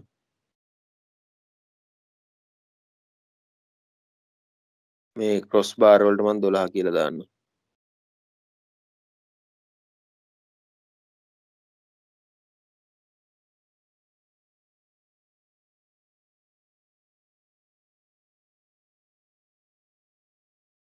හරි නේද රයිට් එතකොට තව ට්‍රාන්ස්ෆෝමරේ මවුන්ටින් ක්‍රොස් ආම් මේකුත් තියෙනවා මෙතන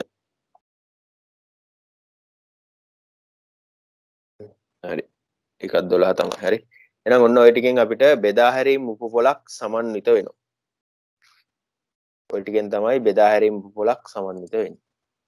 හරි. රයිට්. එහෙනම් මෙයාව රූප සටහන අඳින්න ඉඩ තියන්න. හරිද? 22 කට්ටිය පහසුකම් තියෙන කට්ටිය ඉන්නවනම් print out එකක් එහෙම අරගෙන මේ වගේ අලෝ ගත්තත් කම නැහැ. නෝට් එක ලස්සනයි නේ. හරි. එහෙම කමන්නේ මේ රූප සටහන ඇඳ ගන්න ඕන අනිවාර්යෙන් කවුරුත්. හරි. අපි නෝට් එක ලියාගමු. ලියා ගන්න.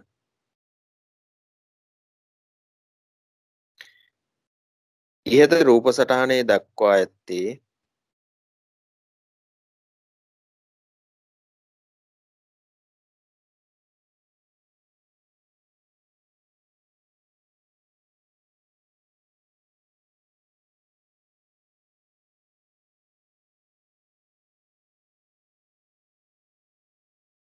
ඉහත රූප සටහනේ දක්වා ඇත්තේ විදුලි බලය බෙදා හැරීම සඳහා භාවිතා කරන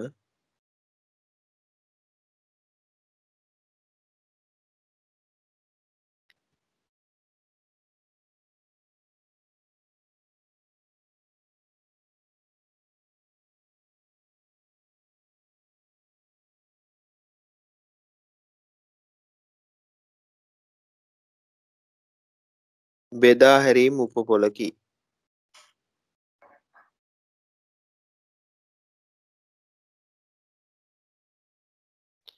එහි පහත දැක්වෙන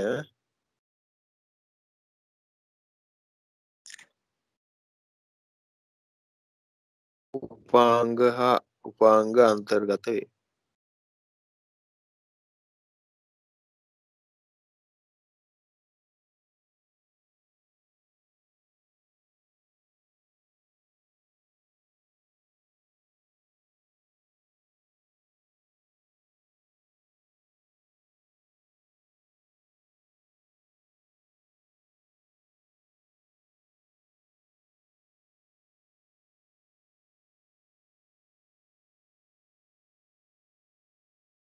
හරි. කියන්න බලන්න පළවෙනි එක කවුද?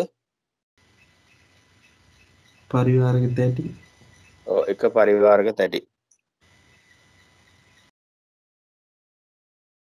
පරිවාරක තැටි දෙක කවුද?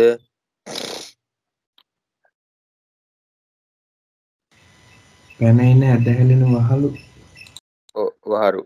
වහරු ඈ. DD yellow fuse. විකෙටින් ලියාගමු DD yellow fuse. පැනේන ඇදහැරෙන වහරු. drop down lift off DD yellow fuse. හරි. තුන්වෙනි එක කවුද?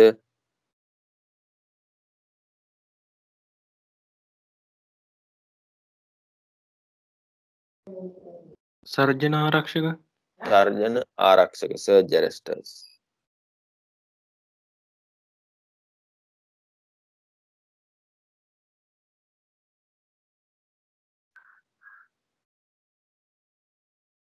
හතර කවුද?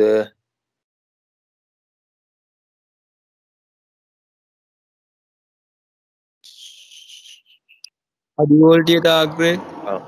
ඔව් පරිණාමකයේ අධිවෝල්ටීයතා අග්‍ර.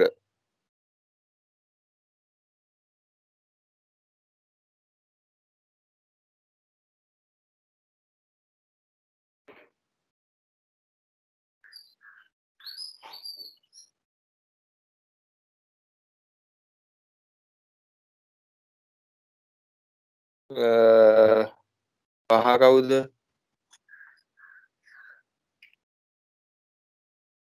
පරිණාමකයේ අඩු වෝල්ටීයතා අග්‍ර.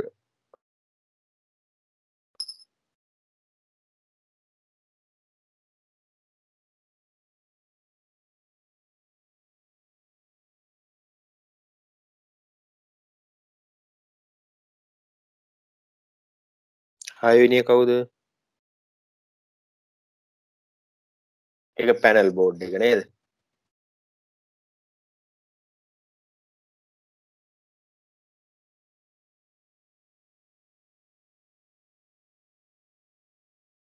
Panel board.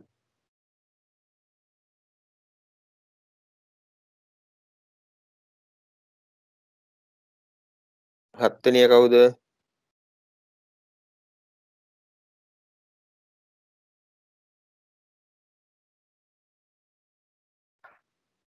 සර්කිට් බ්‍රේකර් නේ මේක තියෙන්නත් පුළුවන් නැති වෙන්නත් පුළුවන් පරිපත බින්දිනේ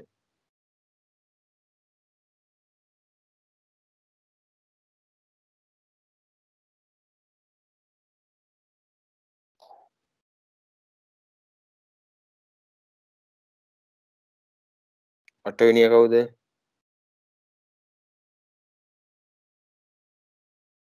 අටවෙනිය උදාසීන රැහැනේ අටවෙනිය උදාසීන රැහැන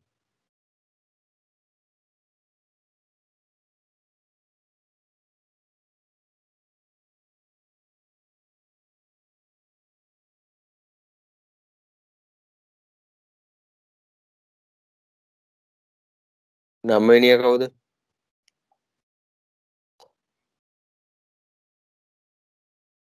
නවවෙනිය කවුද විලායක කට්ටලය ෆියුස්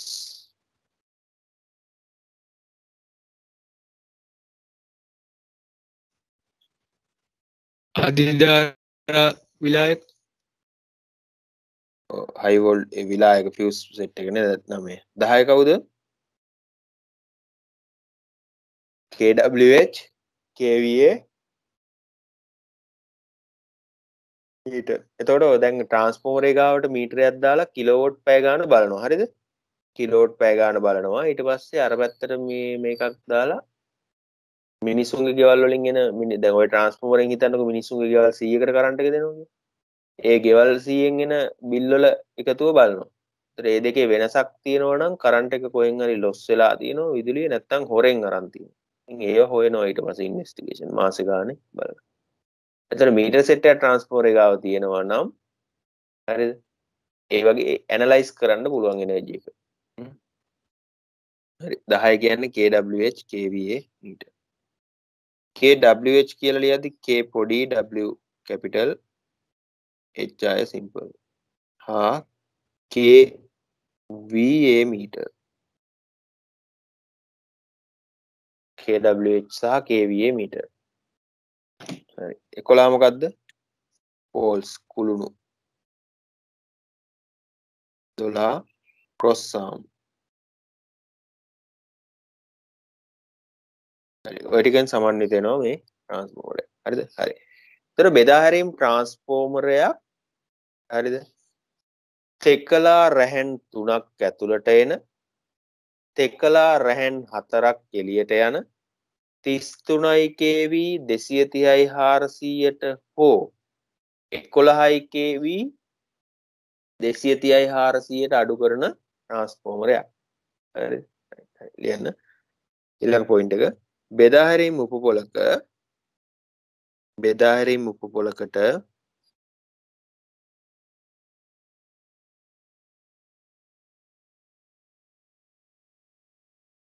උපපොලකට 33යි kV හෝ CB 11යි kV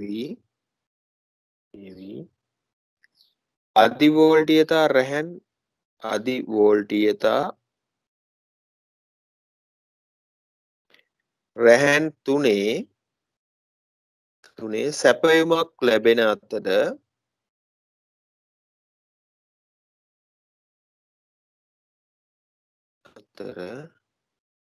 බෙදා හැරීම් පරිණාමකය මගින්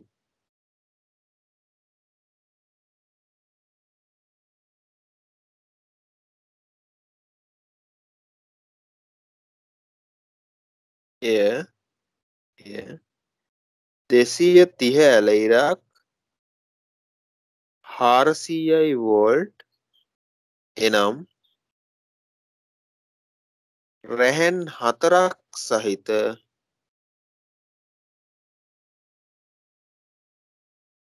තෙකලා විදුලියක් බවට පත් කරනු ලැබේ.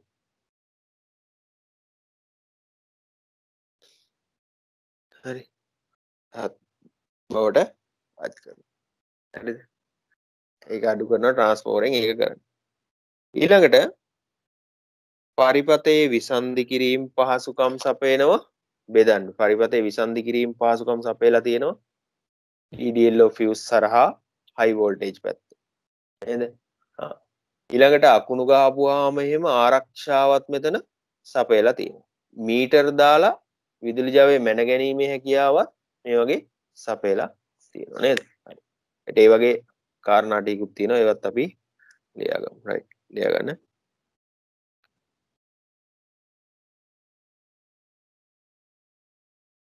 උපපොළ ආරක්ෂාව සඳහා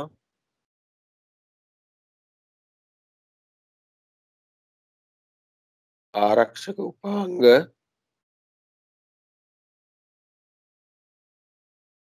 යොදා ඇති අතර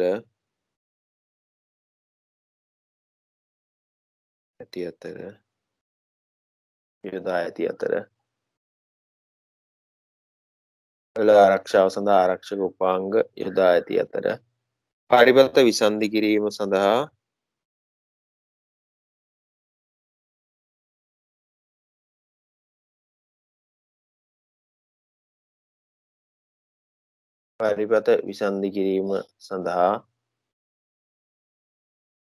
මෙන්ම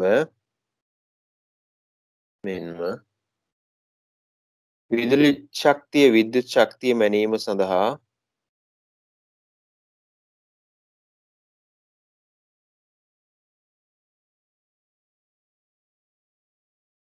මිනුම් උපකරණද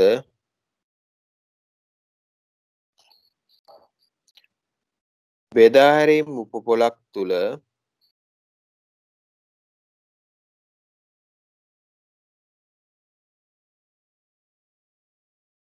අන්තර්ගත කර තිබෙනු දක්නට ලැබේ.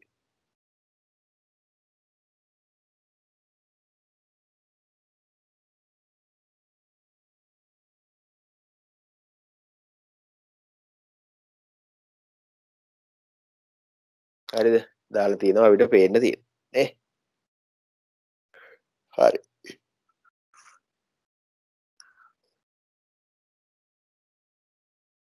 ඊළඟට අපිට කතා කරන්න තියෙන්නේ මේ උපපොළේ තියෙන එක එක කට්ටිය ගැන පොඩ්ඩක් කතා කරලා ඉගෙන ගන්න තියෙනවා ට්‍රාන්ස්ෆෝමර් ගැන. එතකොට අද වැඩේ ඉවරයි. හරි. රයිට්. හරි. මුලින්ම අපි ඉගෙන ගන්නවා පරිවාරක තැටි ගැන.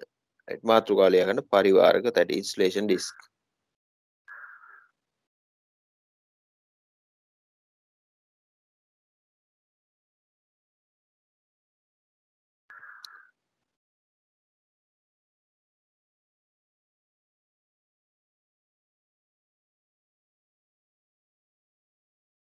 පරිවාරක තැටි. හරි. රයිට්. මේ පරිවාරක තැටි ගත්තාම පරිවාරක තැටි හදන්න භාවිතා මේ පරිවාරක තැටි වල වෙනම ලොකු කතන්දර ගොඩාක් තියෙනවා. බේසික් ටික විතරක් ඔයගොල්ලන්ට කියන්නම් නැත්තම් මංජම් වෙනවා වැඩේ. පරිවාරක තැටි මේ විදිහට හදලා තියෙන ගොඩක් වෙලාවට සෙරමික් එහෙම නැත්තම් ග්ලාස් වීදුරු වලින් අරද නැත්තම් පෝසිලෙන් වලින් වගේ සෙරමික් මැටීරියල් එකකින් තමයි හදලා තියෙන්නේ පරිවර්ණය කරන්නේ. හරිද? ඒත් තියෙන්නේ පරිවාරක තැටි වල දැකලා ඇති කුළුණු වල තියෙනවා. සාමාන්‍යයෙන් මේ තැටි එක තැටියකට අපිට පුළුවන් කියලා කියන්නේ 11 kV වෝල්ටීයතාවයකට පරිවර්ණය කරන්න තැටි එකක් ප්‍රමාණවත් කියලා තමයි කියන්නේ. මේකම පැත්තේ ඉන්න ළමයි බලන්න එක තැටියකින්ද දාලා තියෙන කියලා ඔය එක තැටියයිද පාවිච්චි කරලා තියෙන කියලා බලන්න පරිවර්ණය සඳහා. ලංකාවේ අනිත් පැතිවල ඉන්න කට්ටිය බලන්න ඔයගේ තැටි 3ක්වත් තවම වශයෙන් දාලා තියෙනවනේ. සමහරව වැඩි හොඳට 4ක් දාලා තියෙනවා. ඒ වුණාට ඉතින් වියදම වැඩි අපරාධේ. තැටි 3ක් දාන්න ඕන. ගොඩක් වෙලා. හරි. මේ තැටි එකට එකක් එල්ලලා තමයි පාවිච්චි කරන්නේ මේ විදිහට. මේ පැත්ත මවුන්ට් වෙනවා කුළුණට හරි කොහෙට හරි. right මේ තැටි වල යටින් තමයි රැහෙන සම්බන්ධ වෙන්නේ. මේ දෙන්න අතර ඉතල ඔය විදිහට තියෙනවා. හරි. හරි.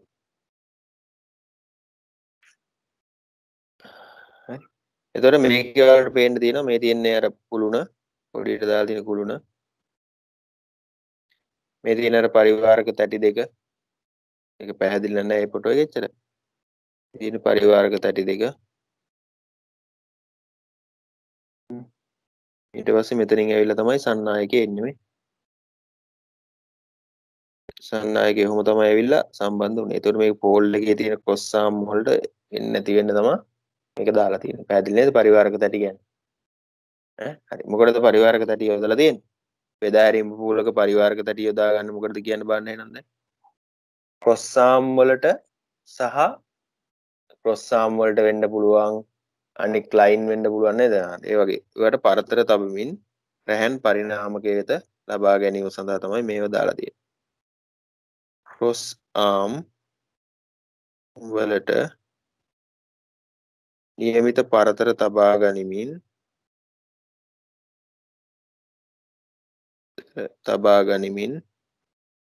ඔයාලා රූප සටහන් අඳින්න ඕනේ නැහැ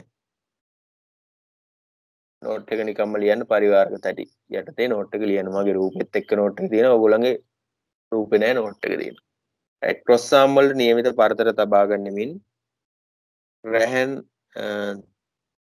33 kV රැහන් පරිණාමකයේ වෙත නැත්නම් උපපොළ වෙත කියලා ලියා ගන්න. රැහන් උපපොළ වෙත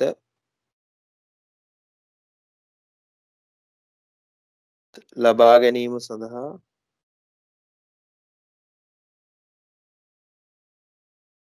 පරිවාරක තැටි යොදාගෙන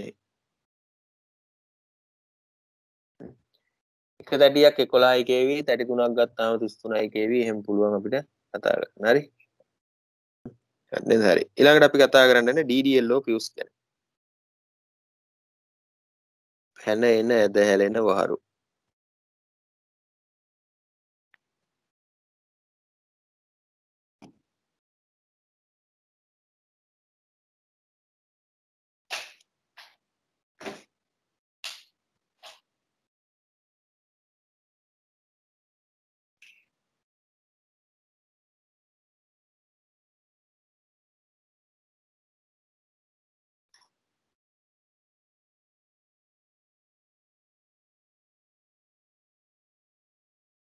පැනේ නැද හැලෙන වහරු. හරිද DDLO fuse. ඒතර මේකේ මේකත් මේක හදලා තියෙන්නේ මේ කොටස තියෙන්නේ අර වගේම ඈඩ් කරන්න. කොහෙට හරි මවුන්ට් වෙන්න බෑ. මවුන්ට් කරපුවාම මේ පරතර තියාගන්න ඒ කුළුණ මේ පෝසිලෙන් එක තියෙන්නේ ඒ කොටස සම්බන්ධ කරගන්න ඈතට ගන්න සම්බන්ධ කරන්න තමයි ඔක හදලා තියෙන්නේ. fuse එක තියෙන්නේ මේක ඇතුලේ. right. එතකොට මේක ඇතුලේ තමයි fuse link එක තියෙන ඔය විදිහට කේබල් එකක් තියෙන්නේ. හරි. එතන මේකෙන් කරන වැඩ දෙකක් තියෙනවා. එකක් තමයි මේ පරිපතේ මෙතනින් කොක්ක දාලා ඔහම ඇද්දාම කොක්ක දාලා ඇද්දාම මේකේ පයින්නවා. එන්නම් පරිපතේ විසන්ධි කරන්න පුළුවන්. දැන් අපි මේන් ස්විච් එක ඔෆ් කරනවා වගේ පරිපතේ විසන්ධි කරන්න පුළුවන්. අපිට නඩත්තු අවශ්‍යතාවයකදී ට්‍රාන්ස්ෆෝමරේට හයි වෝල්ටේජ් සැපයීම ලැබීම නවත්තන්න පුළුවන් මේකේ. හරි. ලියගන්න. නඩත්තු අවශ්‍යතාවයකදී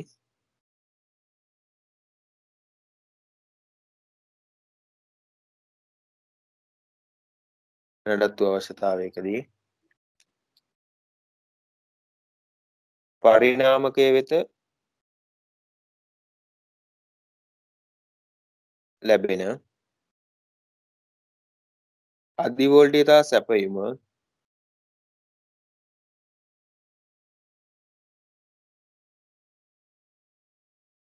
විසන්ධි කිරීම සඳහා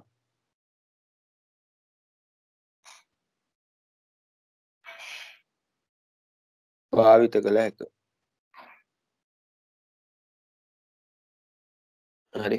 එතකොට මේවා ලයින් එකකට එක බැගින් තුනක් තියෙනවානේ. රැහැනකට එක බැගින්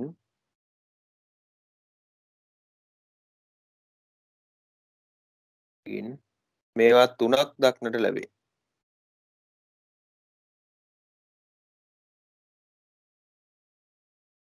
තුනක් තියෙනවා මේවා. ඊට පස්සේ මේක ෆියුස් එකක් කියලා කියන්නේ වැඩි කරන්ට් එකක් ගියොත් පිච්චිලා ඔටෝ මේක ඩොග් ගාලා වැටෙනවා. තේරෙනවද? වැඩි කරන්ට් එකක් ගියොත් පිච්චිලා ඔටෝම වැටෙනවා. ඒ කියන්නේ ෆියුස් එකක් විලායකයකින් ලැබෙන අධිධාරා ආරක්ෂණයත් ලබා ගන්න මෙයාව භාවිතා කරනවා. විලායකයකින් ලැබෙන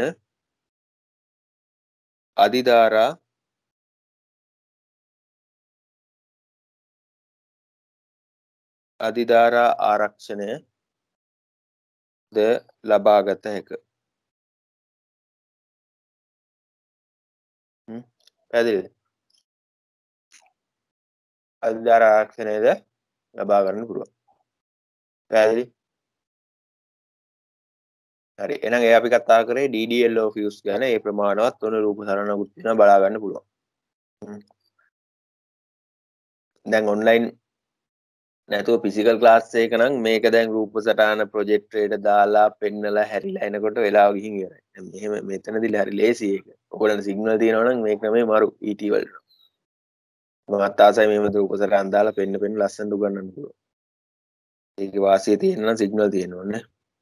හරි. ඊළඟට කාරණා ඊළඟ කෙනා තමයි මෙන්න මෙයා. මෙයාට අපි මොකද කිව්වේ?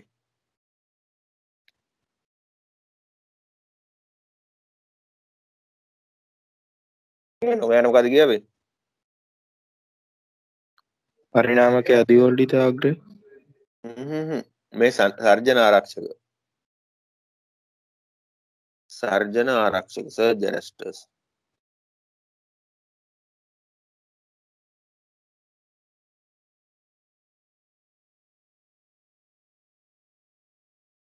සර්ජන ආරක්ෂක. මෙයාලවත් ලයින් 3ට 3 දෙනෙක් ඉන්නවා. හරි. හරිද?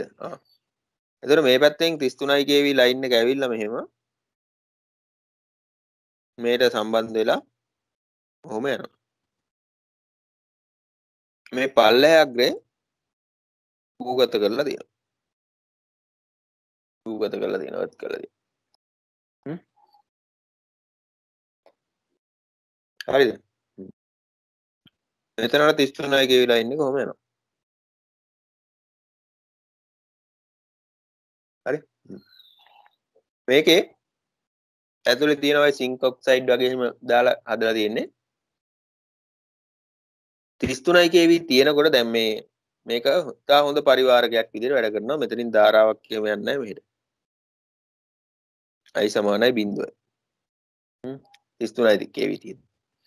මෙතන 33 kV වලට වැඩි වෙලා අකුණක් ගන්නවා 40 kV වෙනවා. ඉතා කුඩා කාලයකට. ඒ වෙලාවට මෙතන ප්‍රතිරෝධයේ බිඳුවක් වෙනවා.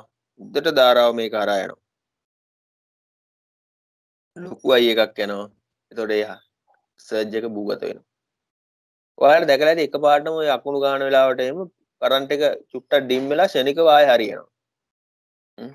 ඩිම් වෙලා ෂණිකව හරියනවා. සර්ජ් ඇරෙස්ටර් එකකින් සර්ජ් එක භූගත කරපු අවස්ථාව විය හැකි වෙන්න පුළුවන්. හරි? එහෙම අත්දැකීම් තියෙනවා? ඩිම් වෙලා ෂණිකව හරියනවා.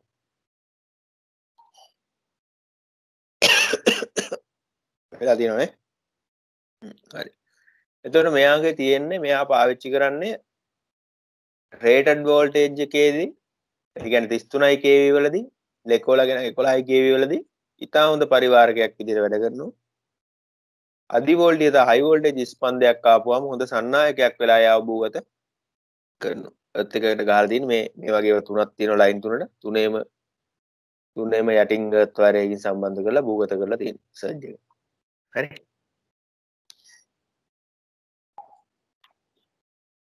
මේකට රූප සරණ අඳින්න ඕනේ. ඇඳලා නෝට් එලියකම.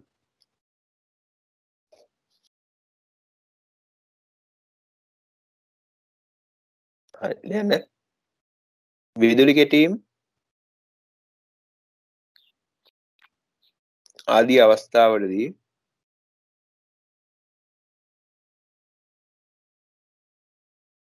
ඇතිවන අධි වෝල්ටීයතා ස්පන්ද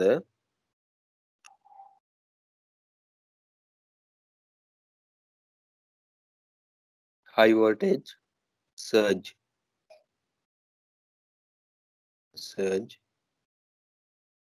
පරිණාමකය වෙත පැමිණීම වළක්වා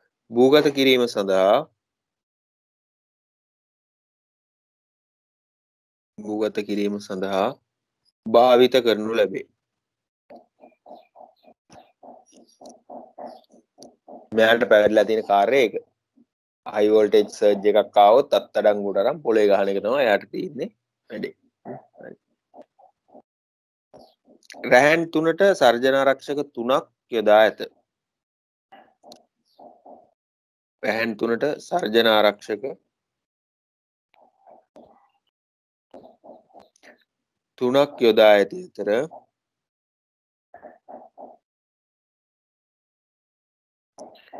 රැහන් 3ට සර්ජනාරක්ෂක 3ක් යොදා ඇති අතර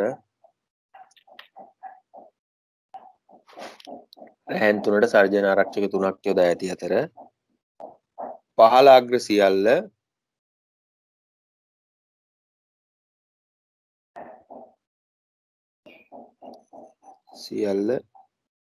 එක්කර භූගත කර ඇත.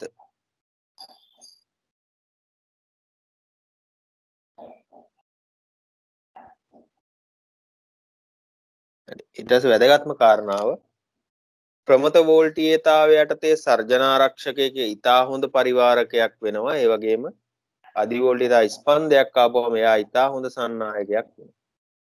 ඒ කියන්නේ ප්‍රමත වෝල්ටීයතාවය යටතේ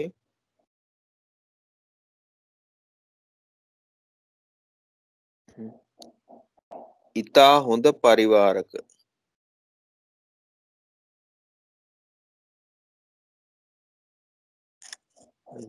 වෝල්ටීයතා ස්පන්දයක් ආපුවාම හයි වෝල්ටේජ් එකට අධි වෝල්ටීයතාවයකදී අධි වෝල්ටීයතාවයකදී ඉතා හොඳ සන්නායක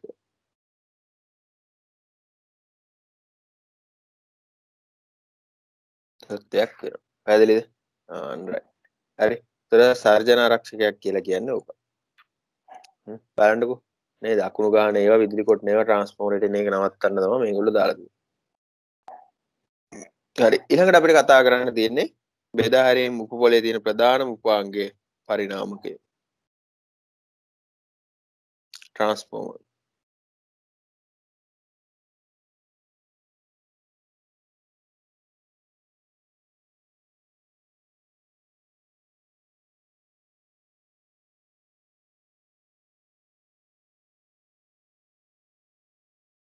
පරිණාමකය ට්‍රාන්ස්ෆෝමර් එක තමයි මෙයා. හරි. ඉතින් මේ ට්‍රාන්ස්ෆෝමර් එකේ මේ වගේ ලොකු උඩ ටැංකියක් තියෙන මොකද සමහර ඒවාගේ මේ වගේ කන්සර්වේටර් ටැංකියක් තියෙනවා. සමහර ඒවාගේ ටැංකියක් නැහැ. මොකද මේ ටැංකිය තියෙන මොනවද? මේ ටැංකිය තියෙන මොනවද? ටැංකිය තියෙන ඔයිල්. ඔයිල් එකක් තියෙනවා කියන්නේ ඒක තියෙන ට්‍රාන්ස්ෆෝමර් එකේ. ඔව් ට්‍රාන්ස්ෆෝමරේ ඔයිල් පුරවලා තියෙන්නේ සම්පූර්ණයෙන්ම ට්‍රාන්ස්ෆෝමර් ඇතුලේ ඔයිල් පුරවලා තියෙන්නේ ඔයිල් එකෙන් තමයි පරිවර්ණය කරන්නේ ඒවා පරිවාරක ඔයිල් එක හරිද ඒතර පරිවර්ණය කරන්නේ ට්‍රාන්ස්ෆෝමරේ ප්‍රාථමිකයි ද්විතීයිකයි අතර ඒ පරිවර්ණ ක්‍රියාව කරන්නේ ඔයිල් එකෙන් බොඩි එකයි අතර හැමතැනම තියෙන ඔයිල් එක ට්‍රාන්ස්ෆෝමර් ඔයිල් එකේ අඩු වැඩි පුරවන්න ට්‍රාන්ස්ෆෝමරේ රත් වෙනකොට වැඩි ඔයිල් ඔකට යන්න ඒ වගේ උඩ ටැංකියක් තියලා තියෙනවා ටැංකියේ ඔයිල් පුරවන්න ඉතින් සමහර ට්‍රාන්ස්ෆෝමර් වල ඔයිල් ටැංකිය නැහැ ට්‍රාන්ස්ෆෝමරේම තමයි ඔයිල් පුරවලා තියෙන්නේ හරිද ඒතර ගොඩක් ඔය මේ බෙදා හැරීම් පරිණාමක වල ඔයිල් ටැංකි නැති වුණාට අනිත් ඒවාගේ ඔයිල් ටැංකි තියෙනවා ගොඩක් ඒ වගේ මේ පවර් ට්‍රාන්ස්ෆෝමර් වල ඔයිල් ටැංකි තියෙනවා ඕක අර ඔය බුකෝස් රිලේ කියලා එකක් එහෙම වැඩ කරනවා ට්‍රාන්ස්ෆෝමරේ පොඩි ස්පාර්ක් එකක් ඇති වුණොත් එහෙම ඒකෙන් හැදෙන ගෑස් එකේ හින්දා වැඩ කරනවා ඒ ගෑස් එකේ හින්දා වැඩ කරන රිලේ එකක් තියෙනවා ඒකෙන් ට්‍රාන්ස්ෆෝමරේ ඇතුලේ පුලිඟු පැනීමක් වුණා කියලා එහෙම හඳුනා ගන්නවා හරි ඒ වගේ ඒවා තියෙනවා මම පස්සේ කියන්නම් ඒවා ඉස්සෙල්ලා මේක අපි ඉගෙන ගනිමු හරි මේ තියෙන ට්‍රාන්ස්ෆෝමර් බෙදා හැරීම් පරිණාමකය ඉතින් බෙදා හැරීම් පරිණාමකය අර අපි කිව්වා වගේ මෙහෙම 33යි kV ලයින් ටික මෙතෙන් දෙනවා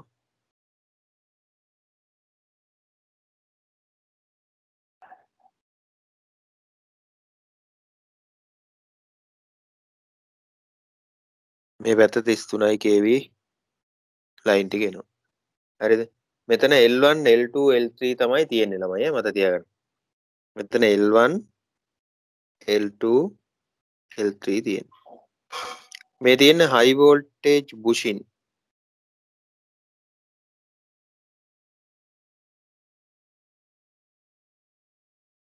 high voltage bushing අධි වෝල්ටීයතා අග්‍ර ඊට පස්සේ මෙතනින් වයර් හතරක් එළියට එනවා L1 L2 L3 සහ නියුට්‍රල් L1 L2 L3 සහ නියුට්‍රල් විදියට එන වයර් හතර හරිද right ඒතර මේ ට්‍රාන්ස්ෆෝමරේ ඔන්න ආපු තුන L1 L2 L3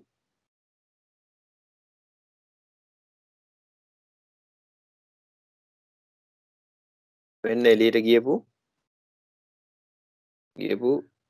L1 L2 L3 neutral පැහැදිලිද හරි ඉතින් එහෙම තමයි එළියට යන්නේ ට්‍රාන්ස්ෆෝමර් හරි ඒතර ට්‍රාන්ස්ෆෝමරේට 3ක් අරන් 4ක් හදලා දෙන්න මෙයා විශේෂ જાතිය ට්‍රාන්ස්ෆෝමරයක් මෙතන තියෙන වෝල්ටේජ් එක අපි දන්නවා 230යි 400යි වෝල්ට් හරිද තේරෙනවද නේද ඒතර මේවා ලෝ වෝල්ටේජ් බුෂින් අඩු වෝල්ටියතා අග්‍ර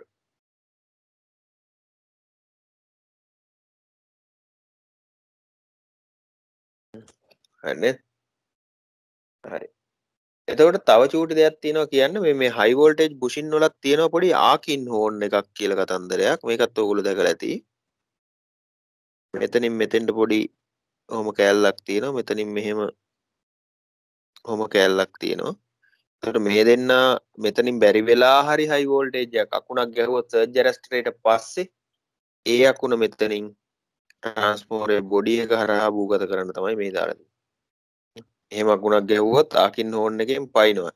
තුනට ආකින් හෝන් තුනක් තියෙනවා. හරි. ඔව් පයින්නවා පැනලා ට්‍රාන්ස්ෆෝමරේ බොඩි එකට යනවා. බොඩි එක ඔක්කොම භූගත කරලා තියෙනවා. බොඩි එකත් එක හරහා පොළොවට යනවා. ඒ ට්‍රාන්ස්ෆෝමරේ වයින් වලට එන්නේ නැහැ. හරිද? රයිට් ඒ වගේ හයි වෝල්ටේජ් බුෂින් තුනකුත් තියෙනවා. මේ ආකින් හෝන් තුනකුත් තියෙනවා. ඒක හයි වෝල්ටේජ් සයිඩ් එකට විතරයි තියෙන්නේ.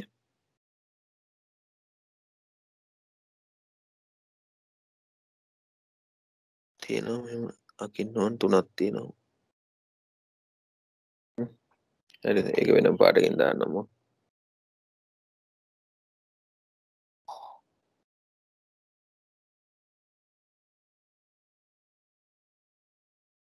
ඔය ආකින් හෝන් තුනකුත් තියෙනවා. හරි.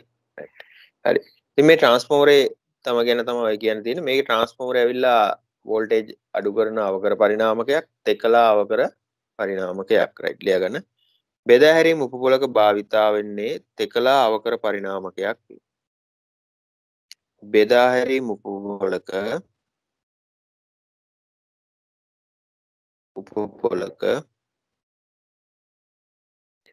භාවිතා වන්නේ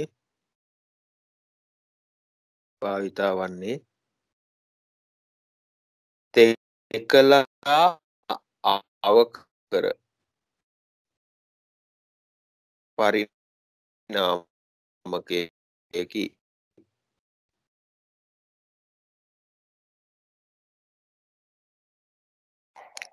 තෙකලා පරිණාමකය. රයිට් ඒක තුනයිකේ අඩු 230 ඉන්නවා. හරි. ඊළඟ මෙයා ඇහැන් තුනක් ඇතුළට අරගෙන හතරක් එළියට දෙන જાතියෙක් කෙනෙක්. එහෙනම් මෙන්න මේ විදිහේ වයින්ඩින් ඇරේන්ජ්මන්ට් එකක් තමයි මේකේ තියෙන්නේ. තමයි මේකේ තියෙන්නේ. මේකේ මකන්න දේවල් ටිකක් තියෙනවා මම කරලා දාන්නම් ඒ ටික.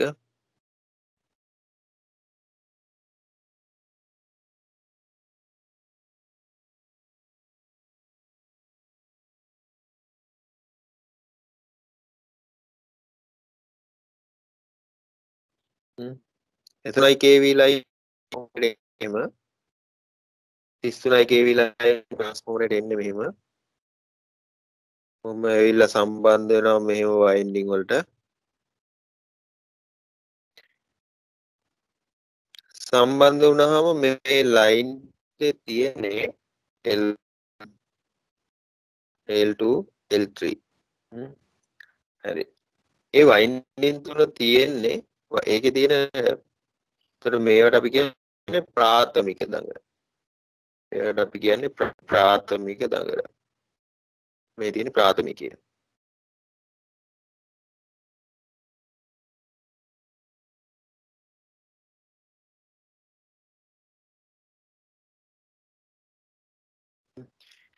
එතන දීතිකෙන් තමයි මෙන්න මේ විදිහට වයර් 4ක් එළියට අරන් තියෙන්නේ.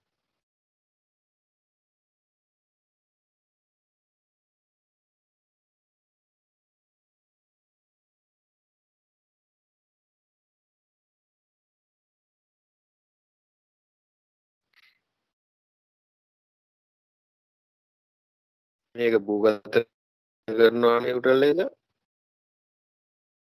ඒ වගේ මෙහෙම වයර් එකක් විදිහට එළියට. හරිද? හරි. ඒතර ඔය විදිහට තමයි වයර් 4 එළියට අරන් තියෙන්නේ. වයින්ඩින් ටිකක් මෙතන තියෙන වයින්ඩින් එක අදින්නම් මේක පේන්නේ නැහැ කහ පාට එක. ඒකට මේ තියෙන්නේ දීති කියලා. හරි.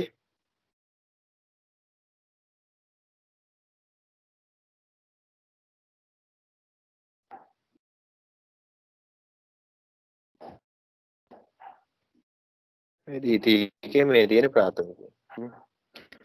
හරිද? ඒතර දීතිකේ අර විදිහටම තියෙනවා. L1 L2 L3 neutral. හරි. එතකොට මෙන්න මේ විදිහට ට්‍රාන්ස්ෆෝමරේ තියෙන වයින්ඩින් දඟර තුනක් තියෙනවා දීතිකේ දඟර. හරිද?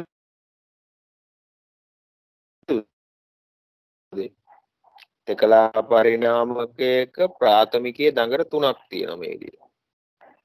හරි.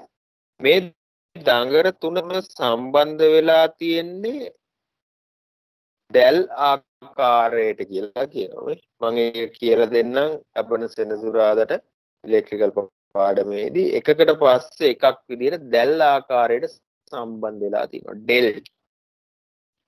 ඊට පස්සේ දීතිකේ තියෙන වයින්ඩින් තුන තාරකා ක්‍රමයට තමයි සම්බන්ධ වෙලා තියෙන්නේ.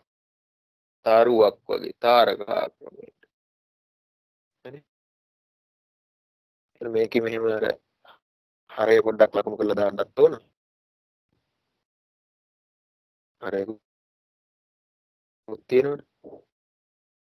මේක ඇවිල්ලා L තාරකාකාරයේ පරිණාමය. ඩෙල්ටා ස්ටාර් ටයිප් එක හැන් තුනක් ලබාගෙන හතරක් જાති එකක්. එල බෙදාහැරීම් පරිණාමකය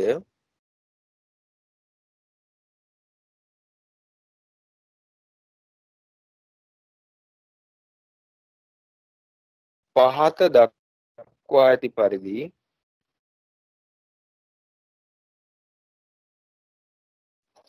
දැල් තාරකා පරිණාමකය කියන්නේ ඩෙල්ටා ස්ටාර් එක.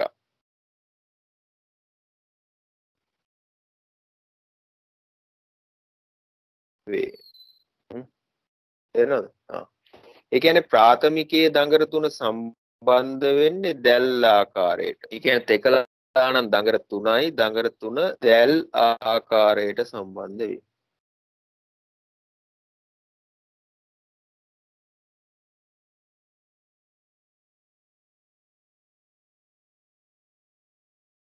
දීතිකේ තියෙන දඟර තුන තාරකා ක්‍රමයට සම්බන්ධ වේ.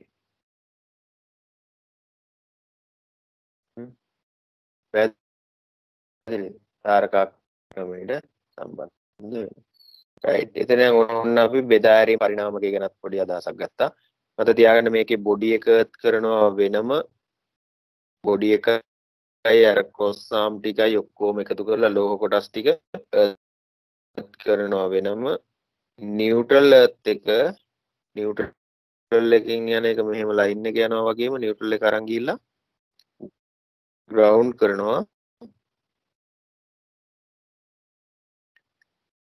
ඉස්සරහට යනවා වගේම මේකත් භූගත කරනවා නියුට්‍රල් එර්ත් එක වෙනම තියෙන්නේ. තේරෙනවද? හරි. නියුට්‍රල් එර්ත් එක වෙනම තියෙන්නේ ඒකත් භූගත කරනවා. හරි. එහෙනම් මේ අද මම ඒක අද කරන්න ආපු කොට සම්පූර්ණ ඉවරයි. බෙදාහැරීම් පොලක් ගැන සම්පූර්ණ කාරණා ටික කියලා දුන්නා. එහෙනම් අපි අදට ඉවර කරමු. ආයුබෝවන්.